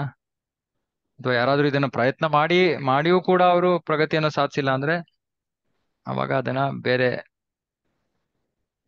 ಸಪರೇಟ್ ಆಗಿ ಡಿಸ್ಕಸ್ ಮಾಡ್ಬೇಕು. ಯಾಕಂದ್ರೆ ಸಾಮಾನ್ಯವಾಗಿ ಅದು ಆಗದೆ ಇರೋಲ್ಲ. ಭೌತಿಕ ವಿಷಯಗಳನ್ನ ನಾವು ಬಿಟ್ಟ ತಕ್ಷಣ ಅದೇನೇ ಇರ್ಲಿ, ಅದು ಇಚ್ಛೆ ಇರ್ಬೋದು, ಒಬ್ರು ಹೇಳ್ಬೋದು ಇಲ್ಲ ನನಗೆ ದುರಾಸೆ ಇಲ್ಲ ಆಸೆ ಇದೆ, ಆಸೆ ಇದ್ರು ಸರಿ, ಇಲ್ಲ ನನ್ಗೆ ಆಸೆನೂ ಇಲ್ಲ ಆತಂಕ ಇದೆ ಆದ್ರೂ ಇಟ್ಕೊಂಡಿದೀವಿ. ಅದಕ್ಕೆ ನಾ ಹೇಳಿದ್ದು ಕಾರಣ ಏನೇ ಇರ್ಬೋದು, ಯಾವ್ದಾದ್ರು ಭೌತಿಕ ವಿಷಯವನ್ನ ನಾವು ಹಿಡ್ಕೊಂಡಿದ್ರೆ ಅವಾಗ ನಮ್ಮ ಪ್ರಗತಿಗೆ ಅಡ್ಡಿ ಬರೋದು ಆ ಭೌತಿಕ ವಿಷಯ. ಯಾರು ಏನಾರು ಹೇಳಕ್ ಇಷ್ಟಪಡ್ತೀರಾ? ಅಥವಾ ಇದು ಒಪ್ಕೊಳಕ್ ಆಗತ್ತಾ ಈ ವಿಷಯ? ಹೌದು ಅಂತ ಅನ್ನಿಸ್ತಾ ಇದೆಯಾ? ಗುರುಗಳೇ, ಅಸಹಾಯಕತೆ, ಹೆದರಿಕೆ, ಆ ದೌರ್ಬಲ್ಯ ಹೆಂಗ್ ಬಿಡಕ್ಕಾಗತ್ತೆ? ಅದು ಯಾವ ತರ ಅಂದ್ರೆ ಅದ್ರದ್ದೇ ನಾವು ಆಕ್ಚುಲಿ ಫೈಟ್ ಮಾಡ್ತಾ ಇರ್ತೀವಿ. ಯಾವ್ದೇ ತರ ಅಸಹಾಯಕತೆ ಆಗಿರ್ಬೋದು ಸಂದರ್ಭಗಳಿಗೆ. ಅಲ್ಲ, ಅಸಹಾಯಕತೆ ಇರೋದ್ರಿಂದ ನಮಗೆ ಅಂದ್ರೆ ನಮ್ಮಿಂದ ನಾವು ನಮ್ಮನ್ನ ರಕ್ಷಿಸ್ಕೊಳಕ್ ಆಗಲ್ಲ ಅಂತ, ಅದೇ ಅಸಹಾಯಕತೆ. ಇವಾಗ ಅಸಹಾಯಕತೆಯಲ್ಲಿ ನಾನು ಅದರ ಬಗ್ಗೆನೇ ಯೋಚನೆ ಮಾಡ್ತಾ ಕೂತಿದ್ರೆ ಅದರಿಂದ ನಾನು ಹೊರಗಡೆ ಬರಕ್ ಸಾಧ್ಯ ಇಲ್ಲ. ಯಾವಾಗ ಮಾರುತಿ ವ್ಯಾನು ಸ್ಟಾರ್ಟ್ ಆಗಲ್ವೋ ಏನ್ ಮಾಡ್ಬೇಕು? ಹಿಂದೆಯಿಂದ ತಳ್ಳಬೇಕು. ಯಾರೋ ಒಬ್ಬ ವ್ಯಕ್ತಿ ಸಮುದ್ರದಲ್ಲಿ ಮುಳುಗುತ್ತಾ ಇದ್ದಾನೆ, ಏನ್ ಮಾಡ್ಬೇಕು? ಅವನನ್ನ ಯಾರೋ ಬಂದ್ಬಿಟ್ಟು ಹೊರಗಡೆ ಎತ್ತಬೇಕು. ಅಂದ್ರೆ ನಮ್ಮನ್ನ ಮೀರಿರೋ ಅಂತ ನಮಗಿಂತ ಶಕ್ತಿಯುತವಾದಂತಹ ವ್ಯಕ್ತಿಗಳ ಆಧಾರವನ್ನ ಅವರನ್ನ ಅವಲಂಬಿಸ್ಬೇಕು. ಅದಕ್ಕೆ ಹರೇ ಕೃಷ್ಣ ಮಹಾಮಂತ್ರ, ಅದಕ್ಕೆ ಭಕ್ತಿ, ಅದಕ್ಕೆ ಕೃಷ್ಣ. ಇವಾಗ ಕೃಷ್ಣನ ನನ್ನ ಶಕ್ತಿಯಿಂದ ನಾನು ಆ ಅಸಹಾಯಕತೆ, ಆ ಭಯದಿಂದ ಹೊರಗಡೆ ಬರಕ್ಕೆ ಆಗ್ತಾ ಇಲ್ಲ ಅಂದ್ರೆ ಯಾರೋ ನನ್ನ ಅಲ್ಲಿಂದ ಎಳಿಬೇಕು. ಆ ಎಳೆಯವನು ಯಾರು? ಕೃಷ್ಣ. ಇವಾಗ ನಾನು ಅದರಿಂದ ಹೊರಗಡೆ ಬರಕ್ ಆಗ್ತಾ ಇಲ್ಲ ಅಂತ ನಾನು ಎಷ್ಟು ಯೋಚನೆ ಮಾಡಿದ್ರು ಅದರಿಂದ ನಾನು ಹೊರಗಡೆ ಬರಕ್ ಆಗಲ್ಲ. ಇನ್ನೂ ಒಳಗೆ ಮುಳುಗ್ತಾ ಇರ್ತೀನಿ.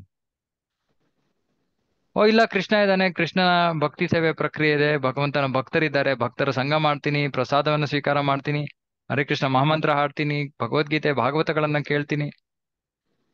ಎಷ್ಟು ಸಮಯ ನಾವು ಇದನ್ನ ಮಾಡ್ತೀವೋ ದಿನದಲ್ಲಿ ಚಟುವಟಿಕೆಗಳು, ಅಷ್ಟು ಸಮಯ ನಮ್ಮ ಮನಸ್ಸು ಆ ಭಯ, ಆತಂಕ ಎಲ್ಲದರಿಂದ ಮುಕ್ತವಾಗಿದೆ. ಹೌದಾ? ಯಾರಲ್ಲಿ ಏನೇ ಈ ಇಂತಹ ಕಷ್ಟಗಳಿದ್ರೂ ಕೂಡ ನಾವು ಭಕ್ತಿ ಸೇವೆನ ಮಾಡ್ತಿರುವಾಗ, ಇವಾಗ ಶ್ರವಣ ಮಾಡ್ತಾ ಇದ್ದೀವಿ, ನಮ್ಮ ಮನಸ್ಸು ನಮ್ಮ ಆ ತೊಂದರೆಯ ಮೇಲೆ ಹೋಗ್ತಾನೆ ಇಲ್ಲ. ಮನಸ್ಸು ಯಾವಾಗ ತೊಂದರೆ ಮೇಲೆ ಹೋಗುತ್ತೆ? ನಾವು ಇದನ್ನ ಬಿಟ್ಟ ತಕ್ಷಣ. ಅಂತಹ ಹಾಗೆ ಕಷ್ಟವನ್ನ ಅನುಭವಿಸ್ತಾ ಇರೋರು ಹೆಚ್ಚು ಹೆಚ್ಚು ಹೆಚ್ಚು ಭಕ್ತಿ ಸೇವೆಯಲ್ಲಿ ತೊಡಗ್ಬೇಕು. ಯಾಕೆಂದ್ರೆ ನಮಗೆ ಬೇಕಾಗಿರೋ ಶಕ್ತಿ ಬರೀ ಭಕ್ತಿ ಸೇವೆಯಿಂದ ಬರಕ್ ಸಾಧ್ಯ. ಅದನ್ನ ಎದುರಿಸಿ ಹೊರಗಡೆ ಬರೋದಕ್ಕೆ ನಮ್ಮ ಸ್ವಶಕ್ತಿಯಿಂದ ಅದು ಸಾಧ್ಯ ಇಲ್ಲ. ಆದ್ರೆ ನಮಗೆ ಈ ಒಂದು ಅಸಹಾಯಕತೆ ಇದೆಲ್ಲ, ಇವುಗಳು ನಮ್ಮನ್ನ ಹಿಡ್ಕೊಂಡಿರ್ಬೋದು. ಇದರಿಂದ ತಪ್ಪಿಸ್ಕೊಳ್ಳಕ್ಕೆ ನಾವು ಉನ್ನತ ಶಕ್ತಿ ನಮ್ಮನ್ನ ಎಳೆದ ತಕ್ಷಣ ಅದು ಎಷ್ಟೇ ಗಟ್ಟಿಯಾಗಿ ಹಿಡ್ಕೊಂಡಿದ್ರು ಕೂಡ ಬಿಟ್ಬಿಡ್ಬೇಕಾಗತ್ತೆ. ನಾವು ಮೇಲೆ ಕೊಟ್ಟೋಗ್ತೀವಿ, ಕೃಷ್ಣ ಹೇಳ್ಕೊಂಡ್ಬಿಡ್ತಾನೆ ನಮ್ಮನ್ನ. ಅರೆ ನಾವೇ ಅದನ್ನ ಹಿಡ್ಕೋಬಾರ್ದು. ಇವಾಗ ಕೃಷ್ಣ ಎಳಿತಾ ಇದ್ದಾನೆ ಮೇಲೆ, ನಾನು ಆದ್ರೂ ಆ ಸಹಾಯಕತೆನ ಹಿಡ್ಕೊಂಡಿದ್ದೀನಿ. ಯಾಕೆ? ನನ್ಗೊಂಥರ ಅದರಿಂದ ಆನಂದ. ಆತರ ಮಾಡಬಾರ್ದು ನಾವು. ನಮ್ಮಲ್ಲಿ ಎಲ್ಲ ನ್ಯೂನತೆಗಳಿವೆ, ಲೋಪಗಳಿವೆ, ದೋಷಗಳಿವೆ. ಇದನ್ನೆಲ್ಲ ನಮಗೆ ಇದರಿಂದ ಹೊರಗಡೆ ಬರೋದಕ್ಕೆ ಕೃಷ್ಣ ಪ್ರಜ್ಞೆ ಇರೋದು. ಕೃಷ್ಣ ಎಳಿತಾನ ನಮ್ಮನ್ನ ಹೊರಗಡೆಗೆ. ಅರೆ ಅವ್ನು ಎಳಿತಿರುವಾಗ ನಾವು ಇಲ್ಲ ನಾನು ನೀರಲ್ಲೇ ಬಿದ್ದಿರ್ಬೇಕು ಅಂತ ಪ್ರಯತ್ನ ಮಾಡಿದ್ರೆ ಅದು ಹುಚ್ಚುತನ. ಅದನ್ನ ಮಾಡಬಾರ್ದು ಅಂತ ನಾನು ಹೇಳ್ತಿರೋದು. ಎಲ್ಲ ನಮ್ಮ ಕೈನಲ್ಲಿ ಇದ್ದಿದ್ರೆ ನಾವೇ ದೇವರಾಗ್ಬಿಡ್ತಾ ಇದ್ವಿ. ನಾವಿಲ್ಲಿಗೆ ಬರೋ ಅವಶ್ಯಕತೆನೇ ಇರ್ತಾ ಇರಲಿಲ್ಲ. ಅಸಹಾಯಕತೆ ಬಹಳ ಒಳ್ಳೇದು. ಬೈದವೆ ಅಸಹಾಯಕರಾಗಿರೋರು ಕೃಷ್ಣನ ಮೇಲೆ ಸಂಪೂರ್ಣವಾಗಿ ಅವಲಂಬಿತರಾಗ್ತಾರೆ. ಯಾರು ಅಸಹಾಯಕ ಮನೋಭಾವ ಇಲ್ವೋ, ಎಲ್ಲ ನಾನು ಮಾಡ್ತಾ ಇದ್ದೀನಿ, ಎಲ್ಲ ನಡೀತಾ ಇದೆ ಅಂದ್ರೆ ಅವರು ಕೃಷ್ಣನಿಗೆ ಸಂಪೂರ್ಣವಾಗಿ ಶರಣಾಗತರಾಗೋದೇ ಇಲ್ಲ. ಯಾರಲ್ಲಿ ಅಸಹಾಯಕತೆ ಇದೆ, ಭೌತಿಕ ಜಗತ್ತಿನ ಬಗ್ಗೆ ಭಯ ಇದೆ, ಇವರು ಬಹಳ ಬಹಳ ಬೇಗ ಕೃಷ್ಣನಿಗೆ ಶರಣಾಗತರಾಗ್ತಾರೆ, ಮತ್ತೆ ಬಹಳ ಬೇಗ ಪ್ರಗತಿಯನ್ನು ಸಾಧಿಸ್ತಾರೆ. ಯಾಕಂದ್ರೆ ನನ್ನ ಕೈನಲ್ಲಿ ಸಾಧ್ಯ ಇಲ್ಲ ಅಂತ ಅವರಿಗೆ ಸ್ಪಷ್ಟತೆ ಇರುತ್ತೆ. ಬೇರೆ ಮೂರ್ಖರು ನನ್ನ ಕೈನಲ್ಲೇ ಎಲ್ಲ ಇದೆ ಅಂತ ಜೀವನದಲ್ಲಿ ಒಂದಾದ್ಮೇಲೆ ಒಂದು ಪ್ರಯತ್ನ ಮಾಡ್ತಾನೆ ಇದ್ದಾರೆ. ಆದ್ರೆ ಇಂಥವ್ರು ಅವ್ರಿಗಿಂತ ಭೌತಿಕವಾಗಿ ಕೆಳಮಟ್ಟದಲ್ಲಿ ಇರ್ಬೋದು, ಸೋತಿರ್ಬೋದು ಜೀವನದಲ್ಲಿ, ಆದ್ರೆ ಆಧ್ಯಾತ್ಮಿಕವಾಗಿ ಗೆದ್ದು ಬಿಡ್ತಾರೆ. ಯಾಕೆ? ಅಂತಹ ಸೋಲಿನ ಸ್ಥಿತಿಯಲ್ಲಿ ಅವರು ಎಲ್ಲರಿಗಿಂತ ಸರ್ವಶಕ್ತನಾದ ಎಲ್ಲ ಯತ್ರ ಯೋಗೇಶ್ವರ ಕೃಷ್ಣ ಯತ್ರೋ ಪಾರ್ಥೋ ಧನುರ್ಧರ ತತ್ರ ಶ್ರೀ ವಿಜಯೋ ಭೂತಿ ಧ್ರುವಾನಿ ತಿರ್ಮಮ ಅಂತಹ ಕೃಷ್ಣನ ಪ್ರಭುಪಾದರು ಬರೀತಾರೆ, ಜಯಸ್ತು ಪಾಂಡು ಪುತ್ರಾಣಾಂ ಯೇಷಾಂ ಪಕ್ಷ ಜನಾರ್ದನ. ಯಶಸ್ಸನ್ನ ಕಂಡುಕೋತಾರೆ ಸುಮ್ಮನೆ ಕೃಷ್ಣನ ಪಾದಗಳನ್ನ ಹಿಡ್ಕೊಂಡು. ಅಂತ ಅಸಹಾಯಕರು, ಭಯಗ್ರಸ್ತರಾದವರು ಭೌತಿಕ ಜೀವನದಿಂದಲೇ ಅವರು ಜಯಿಸ್ಬಿಡ್ತಾರೆ, ಭೌತಿಕ ಜೀವನವನ್ನೇ ಜಯಿಸ್ಬಿಡ್ತಾರೆ. ಹಾಗಾಗಿ ಅದು ಕೆಟ್ಟ ಗುಣಗಳಲ್ಲ, ಅಥವಾ ನಮ್ಗೆ ಆ ಸೋಲನ್ನು ತರುವಂತವಲ್ಲ, ನಿಜವಾಗ್ಲೂ ಅವು ಗೆಲುವನ್ನು ತರುವಂತ ವಿಷಯಗಳು. ಆದ್ರೆ ಅವು ಯಾವನ್ನು ನಾವು ಹಿಡ್ಕೋಬಾರ್ದು. ಒಂದೊಂದ್ಸತಿ ಹೇಳ್ತಾರಲ್ಲ, ಇವಾಗ ಭಿಕ್ಷೆ ಬೇಡವರು ಆ ಭಿಕ್ಷೆ ಬೇಡದನ್ನೇ ಆಸೆ ಮಾಡ್ಕೊಂಡ್ಬಿಟ್ಟಿರ್ತಾರೆ, ಆಸಕ್ತರಾಗೋಗಿರ್ತಾರೆ. ಯಾಕೆ? ಸುಲಭವಾಗಿ ದುಡ್ಡು ಮಾಡ್ಕೋಬಹುದು. ಅಥವಾ ಜೈಲಲ್ಲಿ ಇರೋನು ನಾನು ಜೈಲಲ್ಲೇ ಇರ್ಬೇಕು ಅಂತ ಅವನು ಮನಸ್ಸು ಮಾಡ್ಬಿಟ್ಟಿರ್ತಾನೆ. ಹಾಗಾಗಿ ಅವನು ಏನಾದ್ರು ಹೊರಗಡೆ ಹೋಗ್ತಾನೆ, ಏನಾದ್ರು ತಪ್ಪು ಮಾಡಿ ತಿರ್ಗಾ ವಾಪಸ್ ಬರ್ತಾನೆ. ಇದು ಹಿಡ್ಕೊಂಡು ನಾವು ಯಾವ್ದನ್ನು ಹಿಡ್ಕೊಂಡ್ಬಿಟ್ಟಿದೀವಿ, ಅದನ್ನ ಬಿಡಕ್ಕಾಗದೆ ನಾವು ಮತ್ತೆ ಮತ್ತೆ ಈ ಪುನರಾವರ್ತಿತ ಜನನ ಮರಣಗಳಲ್ಲಿ ಚಿಕ್ಕಾಕೋತಾ ಇದೀವಿ. ಹಾಗಾಗಿ ಮಾಡ್ಬೇಕಾಗಿರೋದು ಪ್ರಕ್ರಿಯೆಯನ್ನ ಸರಿಯಾಗಿ ಅನುಸರಿಸಿ ಭೌತಿಕ ವಿಷಯಗಳಿಂದ ಕೈ ಸ್ವಲ್ಪ ಹೊರಗಡೆ ಬಿಟ್ಟುಬಿಡಿ, ಅದನ್ನು ಕೆಳಗಡೆ ಬೀಳ್ಲಿ, ಅದು ಬೇಡ ನನಗಿದು. ಅವಾಗ ಮಾತ್ರ ನಾವು ಪ್ರಗತಿಯನ್ನು ಸಾಧಿಸ್ತೀವಿ, ಗಂಭೀರವಾದ ಪ್ರಗತಿ. ಓಕೆ, ಇಲ್ಸೋಣ. ಹಾ, ಈಗ ಯಾರೋ ಒಂದ್ ವಿಷಯ ನಮ್ಗೆ ಬಹಳ ಆಳವಾಗಿ ಮನಸ್ಸಿಗೆ ನೋವು ತರ ಹೇಳಿರ್ತಾರೆ, ಇಲ್ಲ ನಾವು ಯಾರಿಗೋ ತಪ್ಪಿ ಏನೋ ನೋವು ಮಾಡಿರ್ತೀವಿ. ಸೊ ನಾವು ಆ ಟೈಮಲ್ಲಿ ಜಪ ಮಾಡೋವಾಗ ಮ್ಯಾಕ್ಸಿಮಮ್ ಅವಾಗ ಅದೇ ನೆನ್ಪು ಬರ್ತದೆ, ಬರೀ ಬಾಯಲ್ಲಿ ಮಾತ್ರ ಮಂತ್ರ ಬರ್ತಾ ಇರ್ತದೆ, ಬಟ್ ಧ್ಯಾನ ಇರಲ್ಲ ಮಂತ್ರದಲ್ಲಿ. ಸೊ ಅದರಿಂದ ಯಾವ ರೀತಿ ಅವನು ಅಲ್ಲ, ಇದು ಎಲ್ಲ ಒಂದೇ ಕಾರಣ. ಇದರಲ್ಲಿ ನಮಗೆ ಅಹಂಕಾರದಿಂದ ನಾವು ಆ ವಿಷಯದಲ್ಲಿ ಸಿಕ್ಕಾಕೊಂಡಿದ್ದೇವೆ. ಮಿಥ್ಯ ಅಹಂಕಾರ. ನನಗೆ ನೋವು ಮಾಡಿದ್ರು ಅಥವಾ ನಾನಿನ್ನೊಬ್ಬರಿಗೆ ನೋವು ಮಾಡಿದೆ, ಮಿಥ್ಯ ಅಹಂಕಾರ. ಯಾಕಂದ್ರೆ ನಾನು ಈ ದೇಹನೂ ಅಲ್ಲ, ಇನ್ನೊಬ್ಬ ವ್ಯಕ್ತಿಯು ದೇಹನೂ ಅಲ್ಲ. ನಾನು ಆತ್ಮ, ಅವನು ಆತ್ಮ. ನನ್ನ ಕರ್ಮಫಲದಿಂದ ಅಥವಾ ಅವರ ಕರ್ಮಫಲದಿಂದ ಈ ರೀತಿ ಒಂದು ಸನ್ನಿವೇಶ ನಡೆದಿದೆ. ನಾನು ಅದ್ರ ಕರ್ತೃ ಅಲ್ಲ.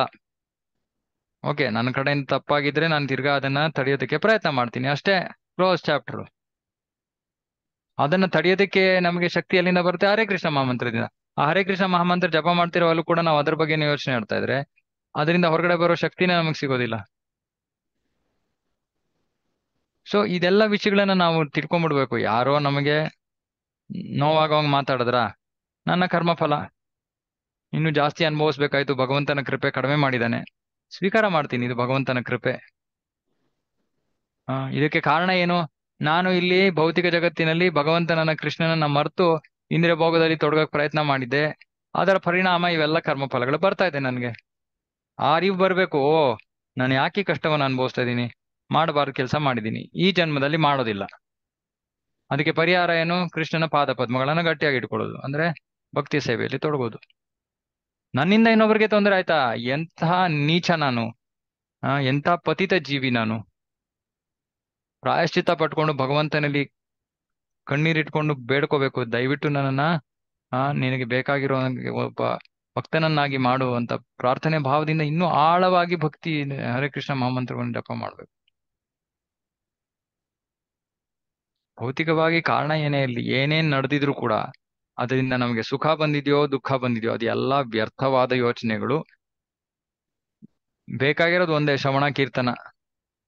ಅದನ್ನ ನಾವು ಜ್ಞಾಪಕ ಇಟ್ಕೊಂಡಿದ್ರೆ ಸನ್ನಿವೇಶ ಏನೇ ಇರ್ಲಿ, ಇದು ತಾತ್ಕಾಲಿಕ, ಇದು ನನ್ನ ಕರ್ಮಫಲದಿಂದ ಆಗಿದೆ, ಅಥವಾ ಇದು ನನ್ನ ವಾಸನಗಳಿಂದ ಆಗಿದೆ, ಅಥವಾ ಅವರ ಏನೋ ನಮ್ಗೆ ಈ ತತ್ವ ಗೊತ್ತಿದೆಯಲ್ಲ, ತತ್ವವನ್ನ ಸ್ಮರಿಸ್ಕೋಬೇಕು.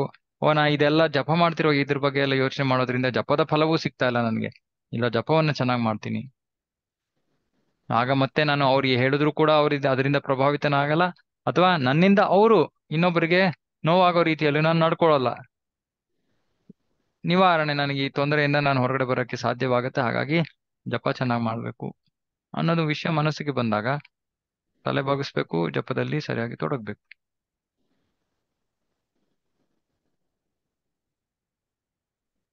ಓಕೆನಾ ರಮ್ಯಕೃಷ್ಣ ಪ್ರಭು? ಓಕೆ ಪ್ರಭು, ಇದು ಅನುಭವ ಆಗಿದೆ, ಅದಕ್ಕೆ ಪ್ರಶ್ನೆ ಕೇಳಿದ್ರು. ಓಯಾ,